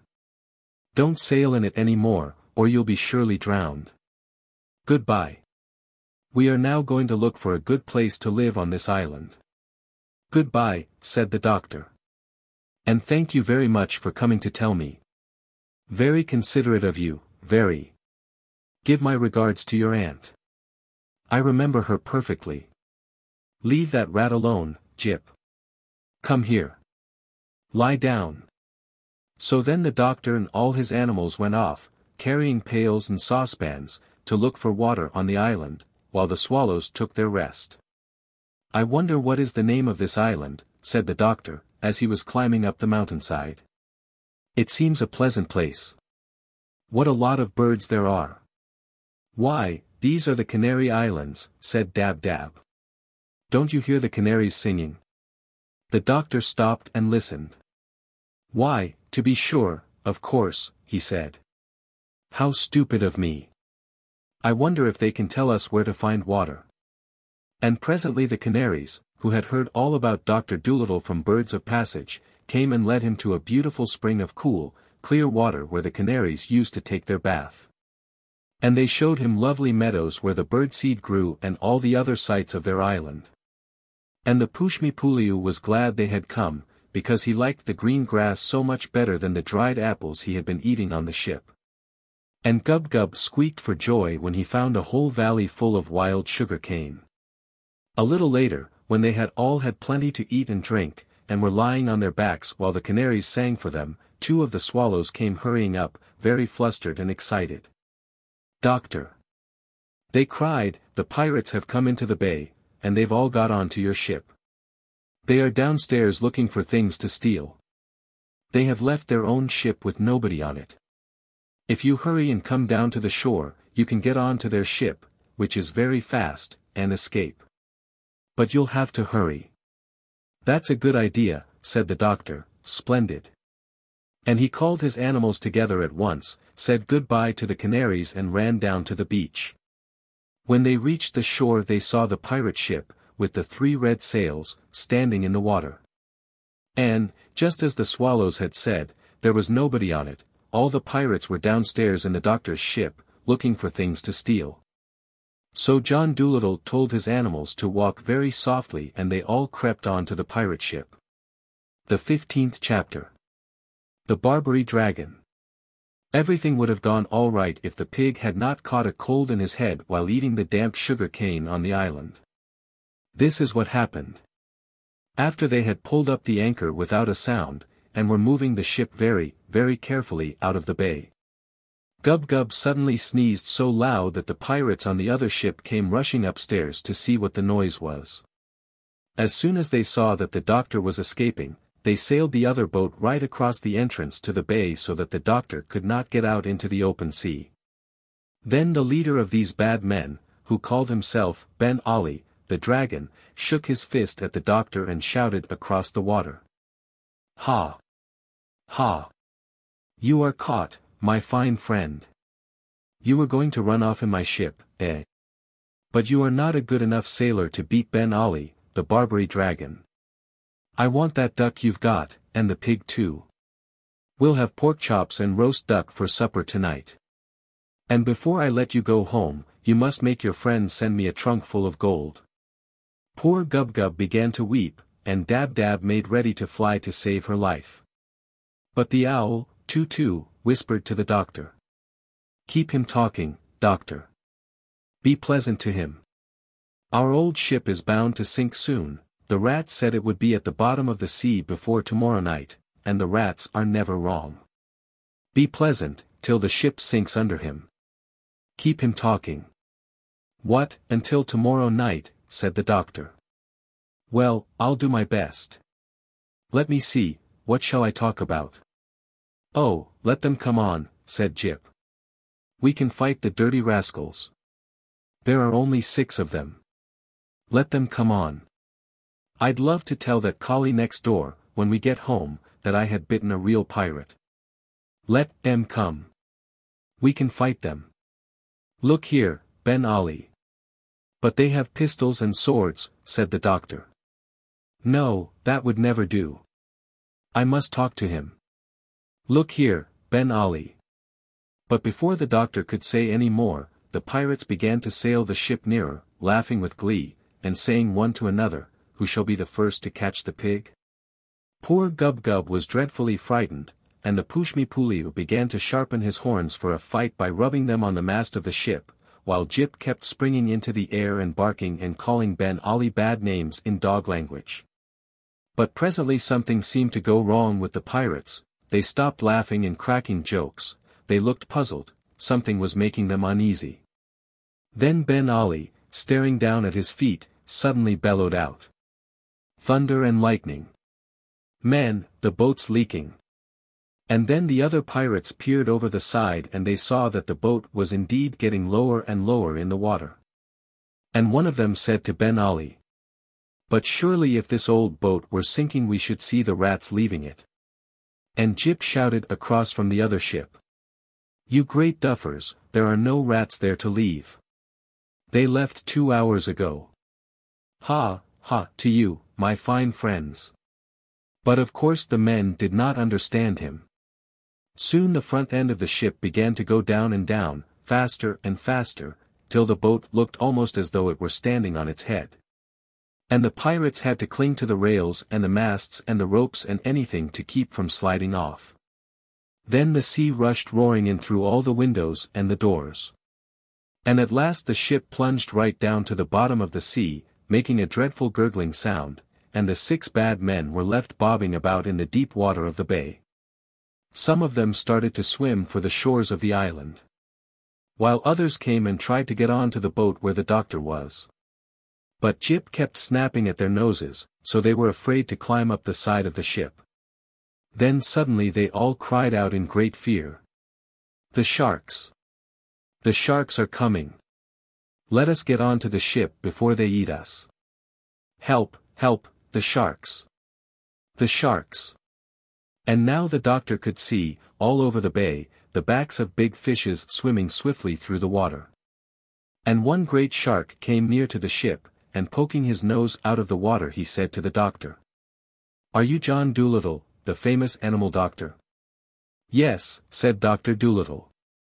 "That is my name." "Well," said the shark, "we know these pirates to be a bad lot, especially Ben Ali. If they are annoying you, we will gladly eat them up for you, and then you won't be troubled any more." "Thank you," said the doctor. "This is really most attentive. But I don't think it will be necessary to eat them. Don't let any of them reach the shore until I tell you, just keep them swimming about, will you? And please make Ben Ali swim over here that I may talk to him." So the shark went off and chased Ben Ali over to the doctor. "Listen, Ben Ali," said John Dolittle, leaning over the side. "You have been a very bad man, and I understand that you have killed many people. These good sharks here have just offered to eat you up for me, and 'twould indeed be a good thing if the seas were rid of you. But if you will promise to do as I tell you, I will let you go in safety." "What must I do?" asked the pirate, looking down sideways at the big shark who was smelling his leg under the water. You must kill no more people, said the doctor, you must stop stealing, you must never sink another ship. You must give up being a pirate altogether. But what shall I do then? Asked Ben Ali. How shall I live? You and all your men must go on to this island and be birdseed farmers, the doctor answered. You must grow birdseed for the canaries.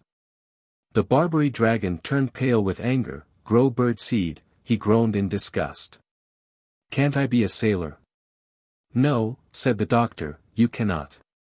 You have been a sailor long enough, and sent many stout ships and good men to the bottom of the sea. For the rest of your life you must be a peaceful farmer. The shark is waiting. Do not waste any more of his time. Make up your mind. Thunder and lightning. Ben Ali muttered, bird seed. Then he looked down into the water again and saw the great fish smelling his other leg. Very well, he said sadly. We'll be farmers. And remember, said the doctor, that if you do not keep your promise, if you start killing and stealing again, I shall hear of it, because the canaries will come and tell me. And be very sure that I will find a way to punish you. For though I may not be able to sail a ship as well as you, so long as the birds and the beasts and the fishes are my friends, I do not have to be afraid of a pirate chief, even though he call himself the Dragon of Barbary. Now go and be a good farmer and live in peace. Then the doctor turned to the big shark, and waving his hand he said, All right. Let them swim safely to the land. The 16th chapter. 2-2, the listener. Having thanked the sharks again for their kindness, the doctor and his pet set off once more on their journey home in the swift ship with the 3 red sails. As they moved out into the open sea, the animals all went downstairs to see what their new boat was like inside. While the doctor leant on the rail at the back of the ship with a pipe in his mouth, watching the Canary Islands fade away in the blue dusk of the evening. While he was standing there, wondering how the monkeys were getting on, and what his garden would look like when he got back to Puddleby, Dab-Dab came tumbling up the stairs, all smiles and full of news. Doctor, she cried. This ship of the pirates is simply beautiful, absolutely. The beds downstairs are made of primrose silk, with hundreds of big pillows and cushions, there are thick, soft carpets on the floors, the dishes are made of silver. And there are all sorts of good things to eat and drink, special things, the larder, well, it's just like a shop, that's all. You never saw anything like it in your life, just think, they kept 5 different kinds of sardines, those men. Come and look. Oh, and we found a little room down there with the door locked, and we are all crazy to get in and see what's inside. Jip says it must be where the pirates kept their treasure. But we can't open the door. Come down and see if you can let us in. So the doctor went downstairs and he saw that it was indeed a beautiful ship. He found the animals gathered round a little door, all talking at once, trying to guess what was inside. The doctor turned the handle but it wouldn't open. Then they all started to hunt for the key. They looked under the mat, they looked under all the carpets. They looked in all the cupboards and drawers and lockers, in the big chests in the ship's dining room, they looked everywhere.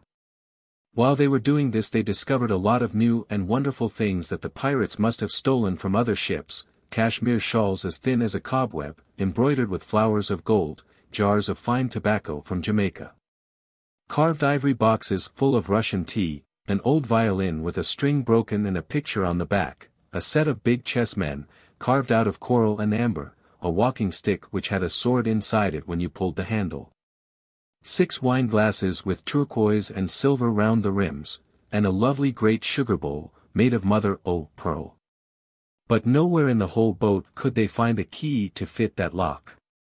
So they all came back to the door, and Jip peered through the keyhole. But something had been stood against the wall on the inside and he could see nothing. While they were standing around, wondering what they should do, the owl, Tutu, suddenly said. Listen, I do believe there's someone in there. They all kept still a moment. Then the doctor said. Listen. I do believe there's someone in there. You must be mistaken, Tutu. I don't hear anything. I'm sure of it, said the owl. There it is again, don't you hear that? No, I do not, said the doctor. What kind of a sound is it? I hear the noise of someone putting his hand in his pocket, said the owl. But that makes hardly any sound at all, said the doctor. You couldn't hear that out here. Pardon me, but I can, said Tutu. I tell you there is someone on the other side of that door putting his hand in his pocket. Almost everything makes some noise, if your ears are only sharp enough to catch it. Bats can hear a mole walking in his tunnel under the earth, and they think they're good hearers. But we owls can tell you, using only one ear, the color of a kitten from the way it winks in the dark. Well, well, said the doctor. You surprise me. That's very interesting. Listen again and tell me what he's doing now. I'm not sure yet, said Tutu, if it's a man at all. Maybe it's a woman. Lift me up and let me listen at the keyhole and I'll soon tell you. So the doctor lifted the owl up and held him close to the lock of the door. After a moment Tutu said. Now he's rubbing his face with his left hand. It is a small hand and a small face. It might be a woman, no. Now he pushes his hair back off his forehead, it's a man all right. Women sometimes do that, said the doctor. True, said the owl.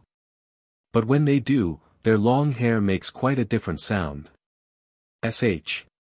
Make that fidgety pig keep still. Now all hold your breath a moment so I can listen well.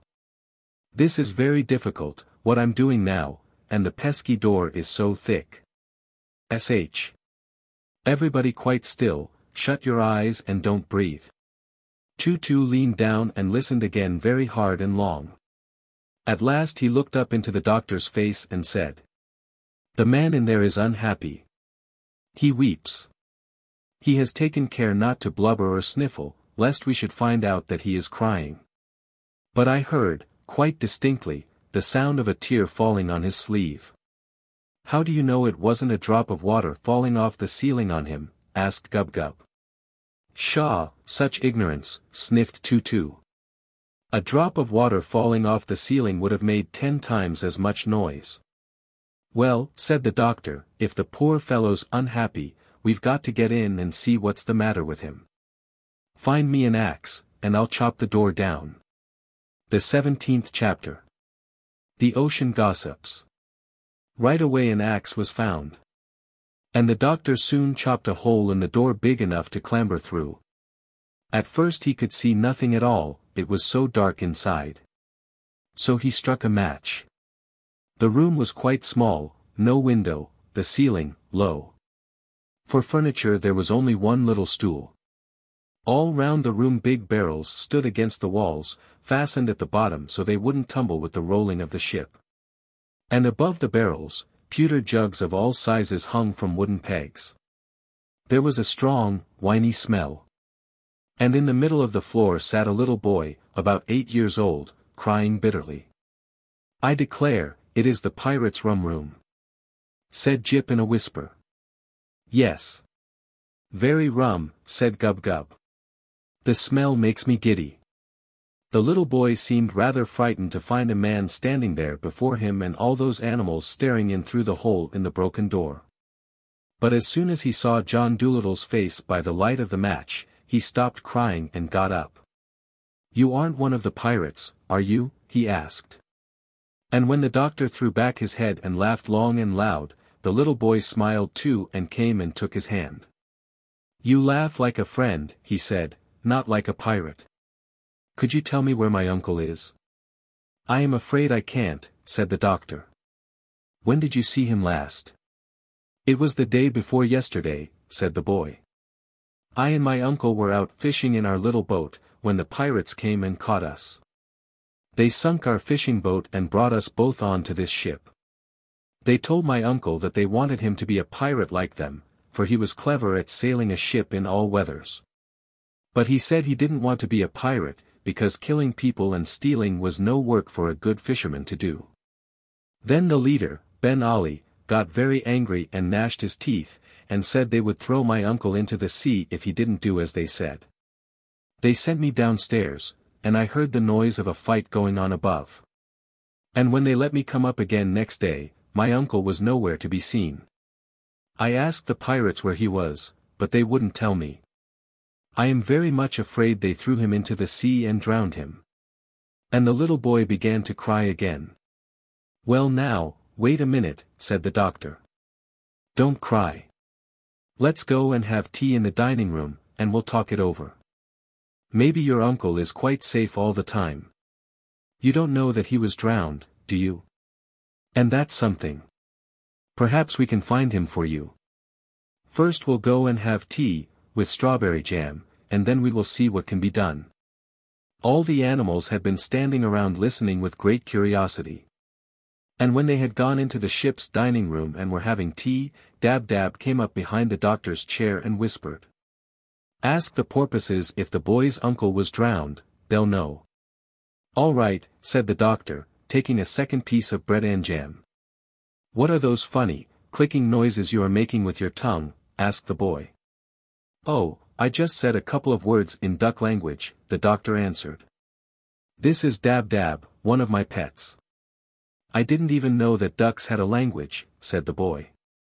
"Are all these other animals your pets, too? What is that strange-looking thing with two heads?" The doctor whispered.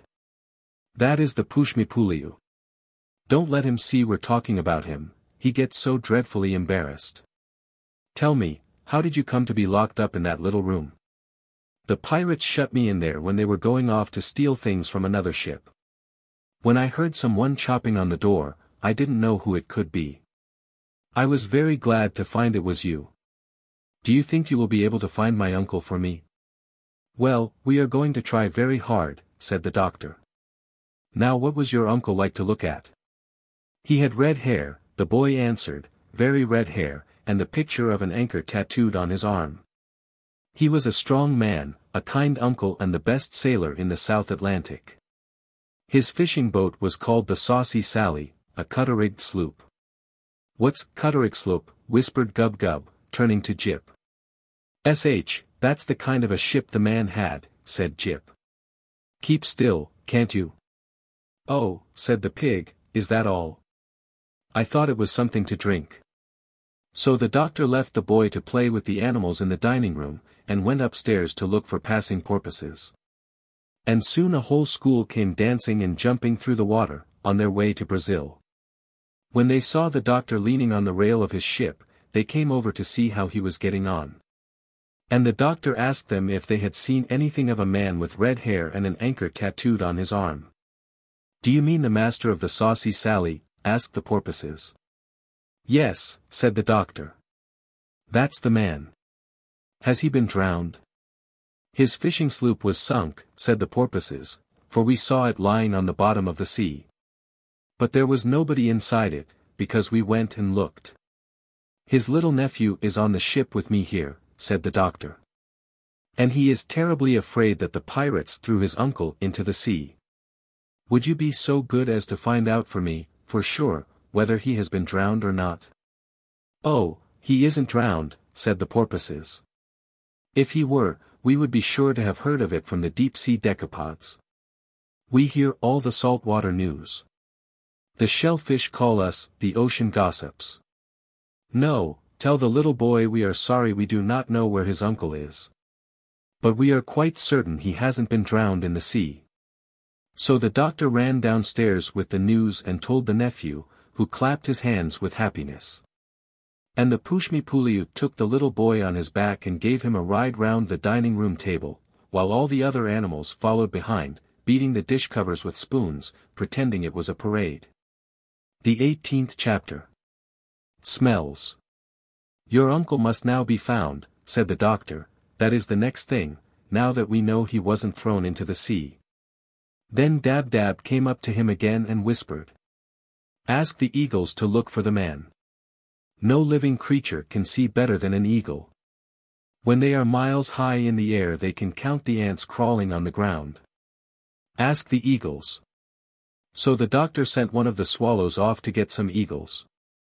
And in about an hour the little bird came back with 6 different kinds of eagles, a black eagle, a bald eagle, a fish eagle, a golden eagle, an eagle vulture, and a white-tailed sea eagle.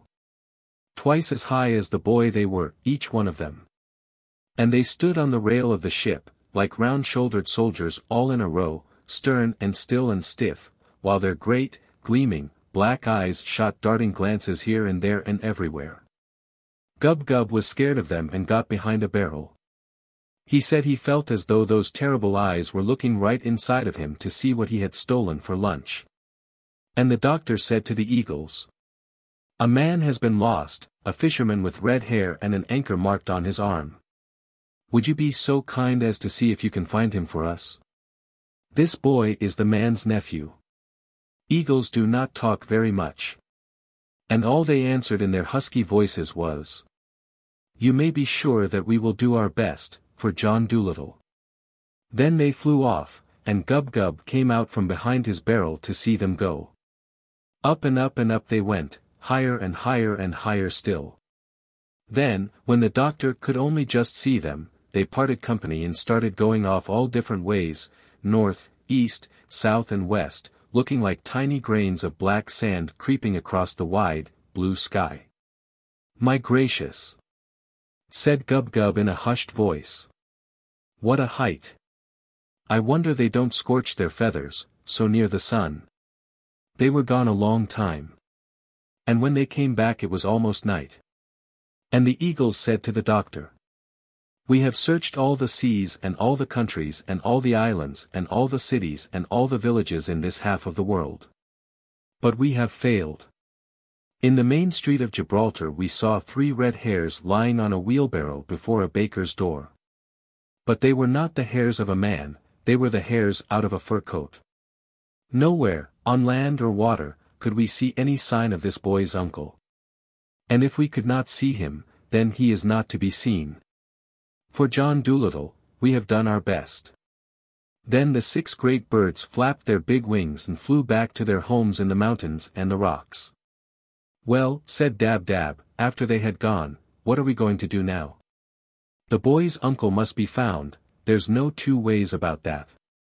The lad isn't old enough to be knocking around the world by himself.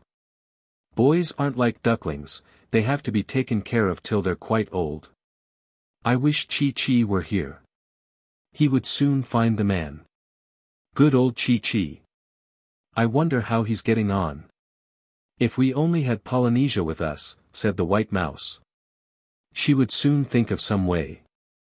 Do you remember how she got us all out of prison, the second time? My, but she was a clever one." "I don't think so much of those eagle fellows," said Jip. "They're just conceited.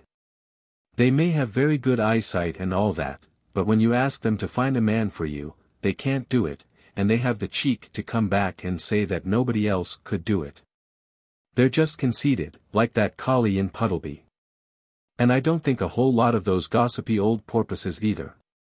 All they could tell us was that the man isn't in the sea.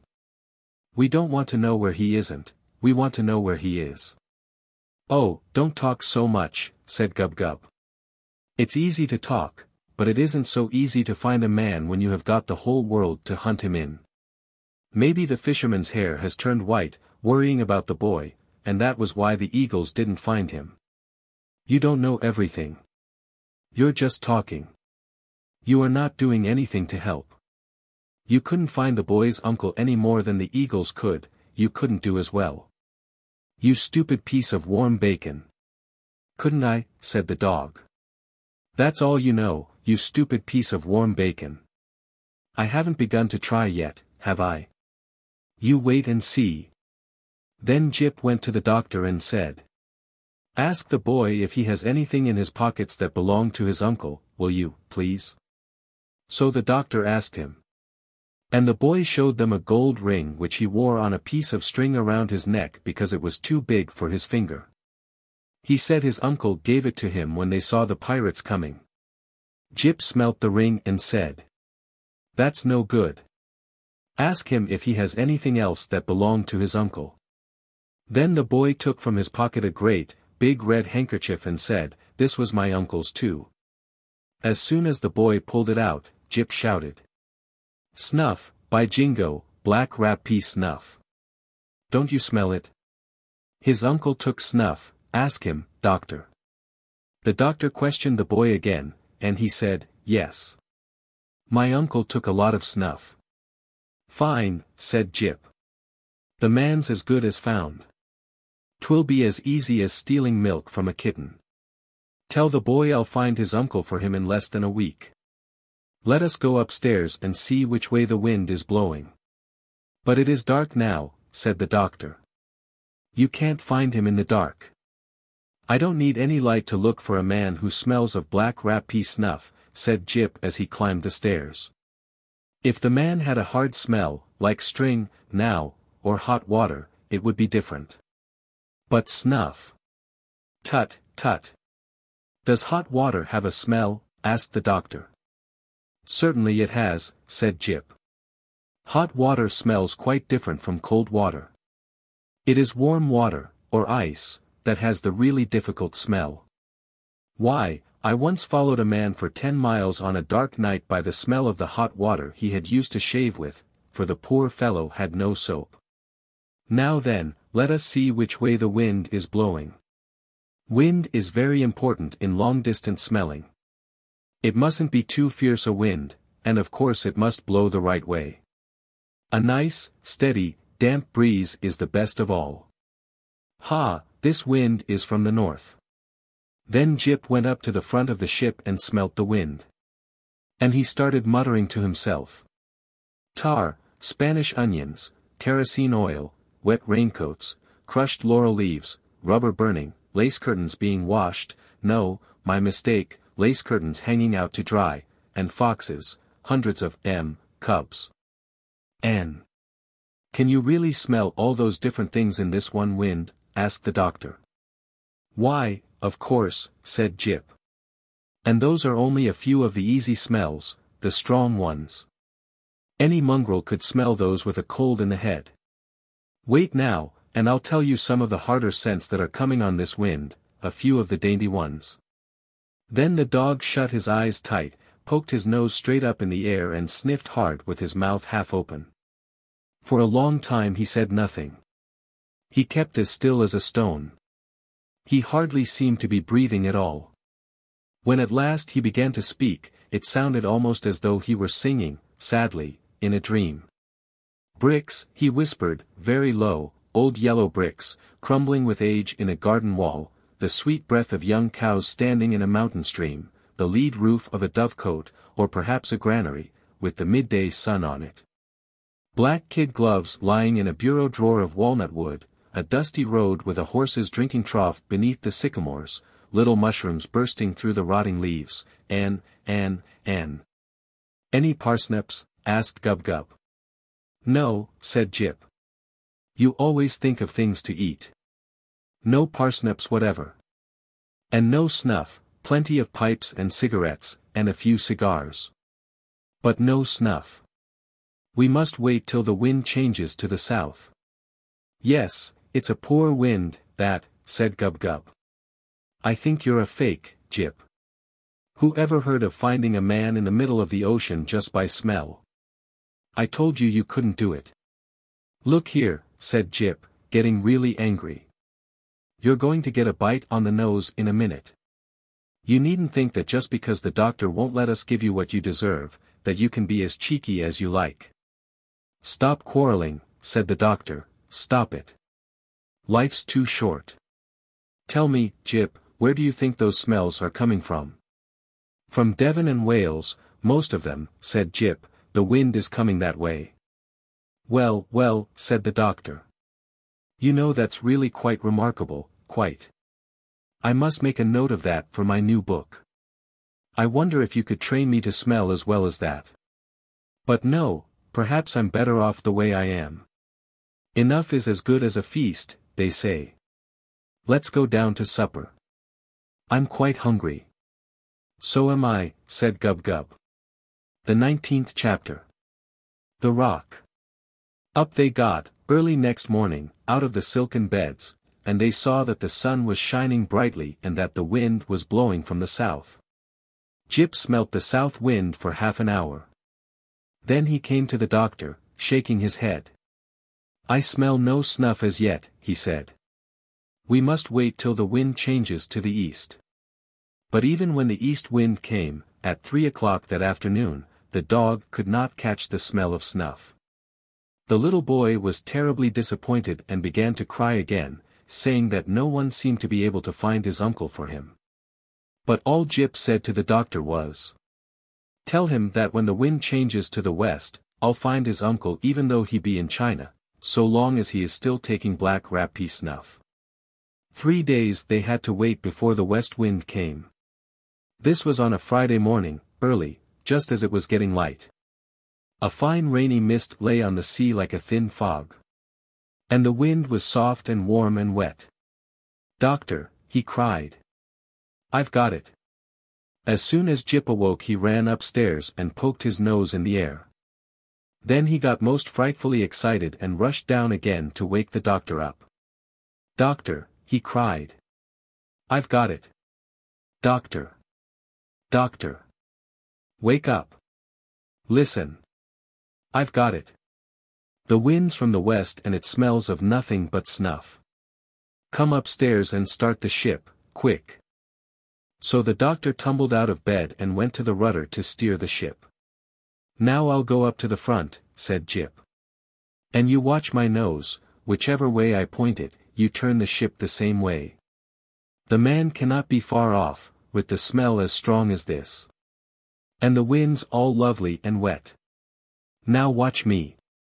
So all that morning Jip stood in the front part of the ship, sniffing the wind and pointing the way for the doctor to steer, while all the animals and the little boy stood round with their eyes wide open, watching the dog in wonder. About lunchtime Jip asked Dab-Dab to tell the doctor that he was getting worried and wanted to speak to him. So Dab-Dab went and fetched the doctor from the other end of the ship and Jip said to him, "The boy's uncle is starving. We must make the ship go as fast as we can." "How do you know he is starving?" asked the doctor. "Because there is no other smell in the west wind but snuff," said Jip.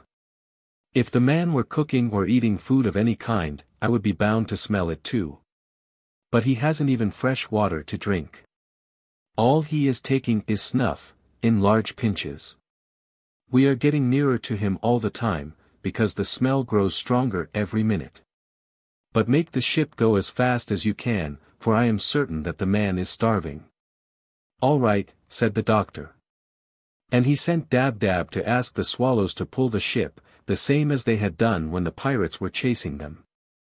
So the stout little birds came down and once more harnessed themselves to the ship. And now the boat went bounding through the waves at a terrible speed. It went so fast that the fishes in the sea had to jump for their lives to get out of the way and not be run over. And all the animals got tremendously excited. And they gave up looking at Jip and turned to watch the sea in front, to spy out any land or islands where the starving man might be. But hour after hour went by and still the ship went rushing on, over the same flat sea. And no land anywhere came in sight. And now the animals gave up chattering and sat around silent, anxious and miserable. The little boy again grew sad. And on Jip's face there was a worried look. At last, late in the afternoon, just as the sun was going down, the owl, Tutu, who was perched on the tip of the mast, suddenly startled them all by crying out at the top of his voice. "Jip! Jip! I see a great rock in front of us. Look, way out there where the sky and the water meet. See the sun shine on it, like gold. Is the smell coming from there?" And Jip called back, "Yes. That's it. That is where the man is. At last, at last." And when they got nearer they could see that the rock was very large as a big field. No trees grew on it, no grass, nothing. The great rock was as smooth and as bare as the back of a tortoise. Then the doctor sailed the ship right round the rock. But nowhere on it could a man be seen. All the animals screwed up their eyes and looked as hard as they could, and John Dolittle got a telescope from downstairs. But not one living thing could they spy, not even a gull, nor a starfish, nor a shred of seaweed. They all stood still and listened, straining their ears for any sound. But the only noise they heard was the gentle lapping of the little waves against the sides of their ship. Then they all started calling, "Hello, there, hello," till their voices were hoarse. But only the echo came back from the rock. And the little boy burst into tears and said, "I am afraid I shall never see my uncle any more. What shall I tell them when I get home?" But Jip called to the doctor. "He must be there, he must. The smell goes on no further. He must be there, I tell you. Sail the ship close to the rock and let me jump out on it." So the doctor brought the ship as close as he could and let down the anchor. Then he and Jip got out of the ship onto the rock. Jip at once put his nose down close to the ground and began to run all over the place. Up and down he went, back and forth, zigzagging, twisting, doubling and turning. And everywhere he went, the doctor ran behind him, close at his heels, till he was terribly out of breath. At last Jip let out a great bark and sat down. And when the doctor came running up to him, he found the dog staring into a big, deep hole in the middle of the rock. "The boy's uncle is down there," said Jip quietly. "No wonder those silly eagles couldn't see him, it takes a dog to find a man." So the doctor got down into the hole, which seemed to be a kind of cave, or tunnel, running a long way under the ground. Then he struck a match and started to make his way along the dark passage with Jip following behind. The doctor's match soon went out, and he had to strike another and another and another. At last the passage came to an end, and the doctor found himself in a kind of tiny room with walls of rock. And there, in the middle of the room, his head resting on his arms, lay a man with very red hair, fast asleep. Jip went up and sniffed at something lying on the ground beside him. The doctor stooped and picked it up. It was an enormous snuff-box. And it was full of black rapee. The 20th chapter. The Fisherman's Town. Gently then, very gently, the doctor woke the man up. But just at that moment the match went out again. And the man thought it was Ben Ali coming back, and he began to punch the doctor in the dark. But when John Dolittle told him who it was, and that he had his little nephew safe on his ship, the man was tremendously glad, and said he was sorry he had fought the doctor. He had not hurt him much though, because it was too dark to punch properly. Then he gave the doctor a pinch of snuff. And the man told how the Barbary dragon had put him on to this rock and left him there, when he wouldn't promise to become a pirate. And how he used to sleep down in this hole because there was no house on the rock to keep him warm. And then he said, "For 4 days I have had nothing to eat or drink. I have lived on snuff." "There you are," said Jip. "What did I tell you?" So they struck some more matches and made their way out through the passage into the daylight, and the doctor hurried the man down to the boat to get some soup. When the animals and the little boy saw the doctor and Jip coming back to the ship with a red-headed man, they began to cheer and yell and dance about the boat. And the swallows up above started whistling at the top of their voices, thousands and millions of them, to show that they too were glad that the boy's brave uncle had been found. The noise they made was so great that sailors far out at sea thought that a terrible storm was coming. "Hark to that gale howling in the east," they said. And Jip was awfully proud of himself, though he tried hard not to look conceited. When Dab-Dab came to him and said, "Jip, I had no idea you were so clever," he just tossed his head and answered, "Oh, that's nothing special. But it takes a dog to find a man, you know. Birds are no good for a game like that." Then the doctor asked the red-haired fisherman where his home was. And when he had told him, the doctor asked the swallows to guide the ship there first. And when they had come to the land which the man had spoken of, they saw a little fishing town at the foot of a rocky mountain, and the man pointed out the house where he lived. And while they were letting down the anchor, the little boy's mother, who was also the man's sister, came running down to the shore to meet them, laughing and crying at the same time. She had been sitting on a hill for 20 days, watching the sea and waiting for them to return. And she kissed the doctor many times, so that he giggled and blushed like a schoolgirl. And she tried to kiss Jip too. But he ran away and hid inside the ship. "It's a silly business, this kissing," he said. "I don't hold by it. Let her go and kiss Gub Gub, if she must kiss something." And she kissed the doctor many times. The fisherman and his sister didn't want the doctor to go away again in a hurry. They begged him to spend a few days with them. So John Dolittle and his animals had to stay at their house a whole Saturday and Sunday and half of Monday. And all the little boys of the fishing village went down to the beach and pointed at the great ship anchored there, and said to one another in whispers, "Look!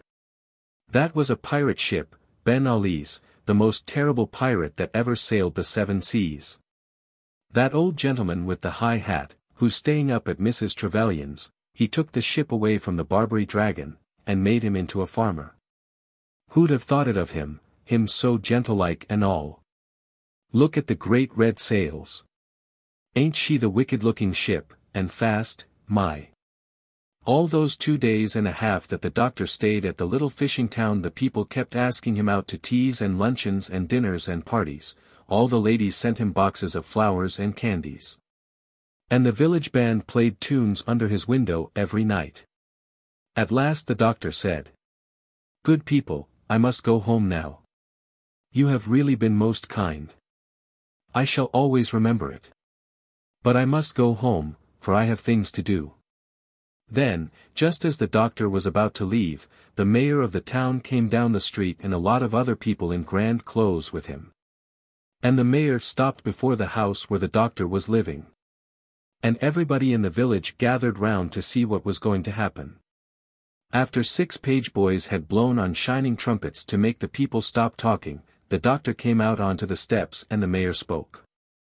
"Dr. John Dolittle," said he, "it is a great pleasure for me to present to the man who rid the seas of the Dragon of Barbary this little token from the grateful people of our worthy town." And the mayor took from his pocket a little tissue paper packet, and opening it, he handed to the doctor a perfectly beautiful watch with real diamonds in the back. Then the mayor pulled out of his pocket a still larger parcel and said, "Where is the dog?" Then everybody started to hunt for Jip. And at last Dab Dab found him on the other side of the village in a stable yard, where all the dogs of the countryside were standing round him speechless with admiration and respect. When Jip was brought to the doctor's side, the mayor opened the larger parcel, and inside was a dog collar made of solid gold. And a great murmur of wonder went up from the village folk as the mayor bent down and fastened it round the dog's neck with his own hands. For written on the collar in big letters were these words, "Jip, the cleverest dog in the world." Then the whole crowd moved down to the beach to see them off. And after the red-haired fisherman, his sister and the little boy had thanked the doctor and his dog over and over and over again, the great, swift ship with the red sails was turned once more towards Puddleby and they sailed out to sea, while the village band played music on the shore. The last chapter. Home again. March winds had come and gone, April's showers were over, May's buds had opened into flower, and the June sun was shining on the pleasant fields, when John Dolittle at last got back to his own country. But he did not yet go home to Puddleby. First he went travelling through the land with the Pushmi-Puliu in a gypsy wagon, stopping at all the country fairs. And there, with the acrobats on one side of them and the Punch and Judy show on the other, they would hang out a big sign which read, "Come and see the marvelous two-headed animal from the jungles of Africa. Admission 6 pence." And the Pushmi-Puliu would stay inside the wagon, while the other animals would lie about underneath. The doctor sat in a chair in front taking the 6 pences and smiling on the people as they went in. And Dab Dab was kept busy all the time scolding him because he would let the children in for nothing when she wasn't looking. And menagerie keepers and circus men came and asked the doctor to sell them the strange creature, saying they would pay a tremendous lot of money for him. But the doctor always shook his head and said, "No. The Pushmi-Puliu shall never be shut up in a cage. He shall be free always to come and go, like you and me." Many curious sights and happenings they saw in this wandering life. But they all seemed quite ordinary after the great things they had seen and done in foreign lands. It was very interesting at first, being sort of part of a circus. But after a few weeks they all got dreadfully tired of it, and the doctor and all of them were longing to go home. The doctor sat in a chair in front. But so many people came flocking to the little wagon and paid the sixpence to go inside and see the Pushmi-Puliu that very soon the doctor was able to give up being a showman. And one fine day, when the hollyhocks were in full bloom, he came back to Puddleby a rich man, to live in the little house with the big garden. And the old lame horse in the stable was glad to see him. And so were the swallows who had already built their nests under the eaves of his roof and had young ones. And Dab-Dab was glad, too, to get back to the house she knew so well, although there was a terrible lot of dusting to be done, with cobwebs everywhere. And after Jip had gone and shown his golden collar to the conceited collie next door, he came back and began running round the garden like a crazy thing, looking for the bones he had buried long ago, and chasing the rats out of the tool-shed. While Gub-Gub dug up the horseradish which had grown 3 feet high in the corner by the garden wall. He began running round the garden like a crazy thing. And the doctor went and saw the sailor who had lent him the boat, and he bought 2 new ships for him and a rubber doll for his baby. And he paid the grocer for the food he had lent him for the journey to Africa. And he bought another piano and put the white mice back in it, because they said the bureau drawer was drafty. Even when the doctor had filled the old money box on the dresser shelf, he still had a lot of money left, and he had to get 3 more money boxes, just as big, to put the rest in. Money, he said, is a terrible nuisance. But it's nice not to have to worry. Yes, said Dab-Dab, who was toasting muffins for his tea, it is indeed. And when the winter came again, and the snow flew against the kitchen window, the doctor and his animals would sit round the big, warm fire after supper, and he would read aloud to them out of his books. But far away in Africa, where the monkeys chattered in the palm trees before they went to bed under the big yellow moon, they would say to one another, "I wonder what the good man's doing now, over there, in the land of the white men. Do you think he ever will come back?" And Polynesia would squeak out from the vines, "I think he will, I guess he will, I hope he will." And then the crocodile would grunt up at them from the black mud of the river, "I'm sure he will, go to sleep." Transcriber's notes. Page 79, period added at end of sentence, had not seen before. Page 119, single closing quote added to caption about rats.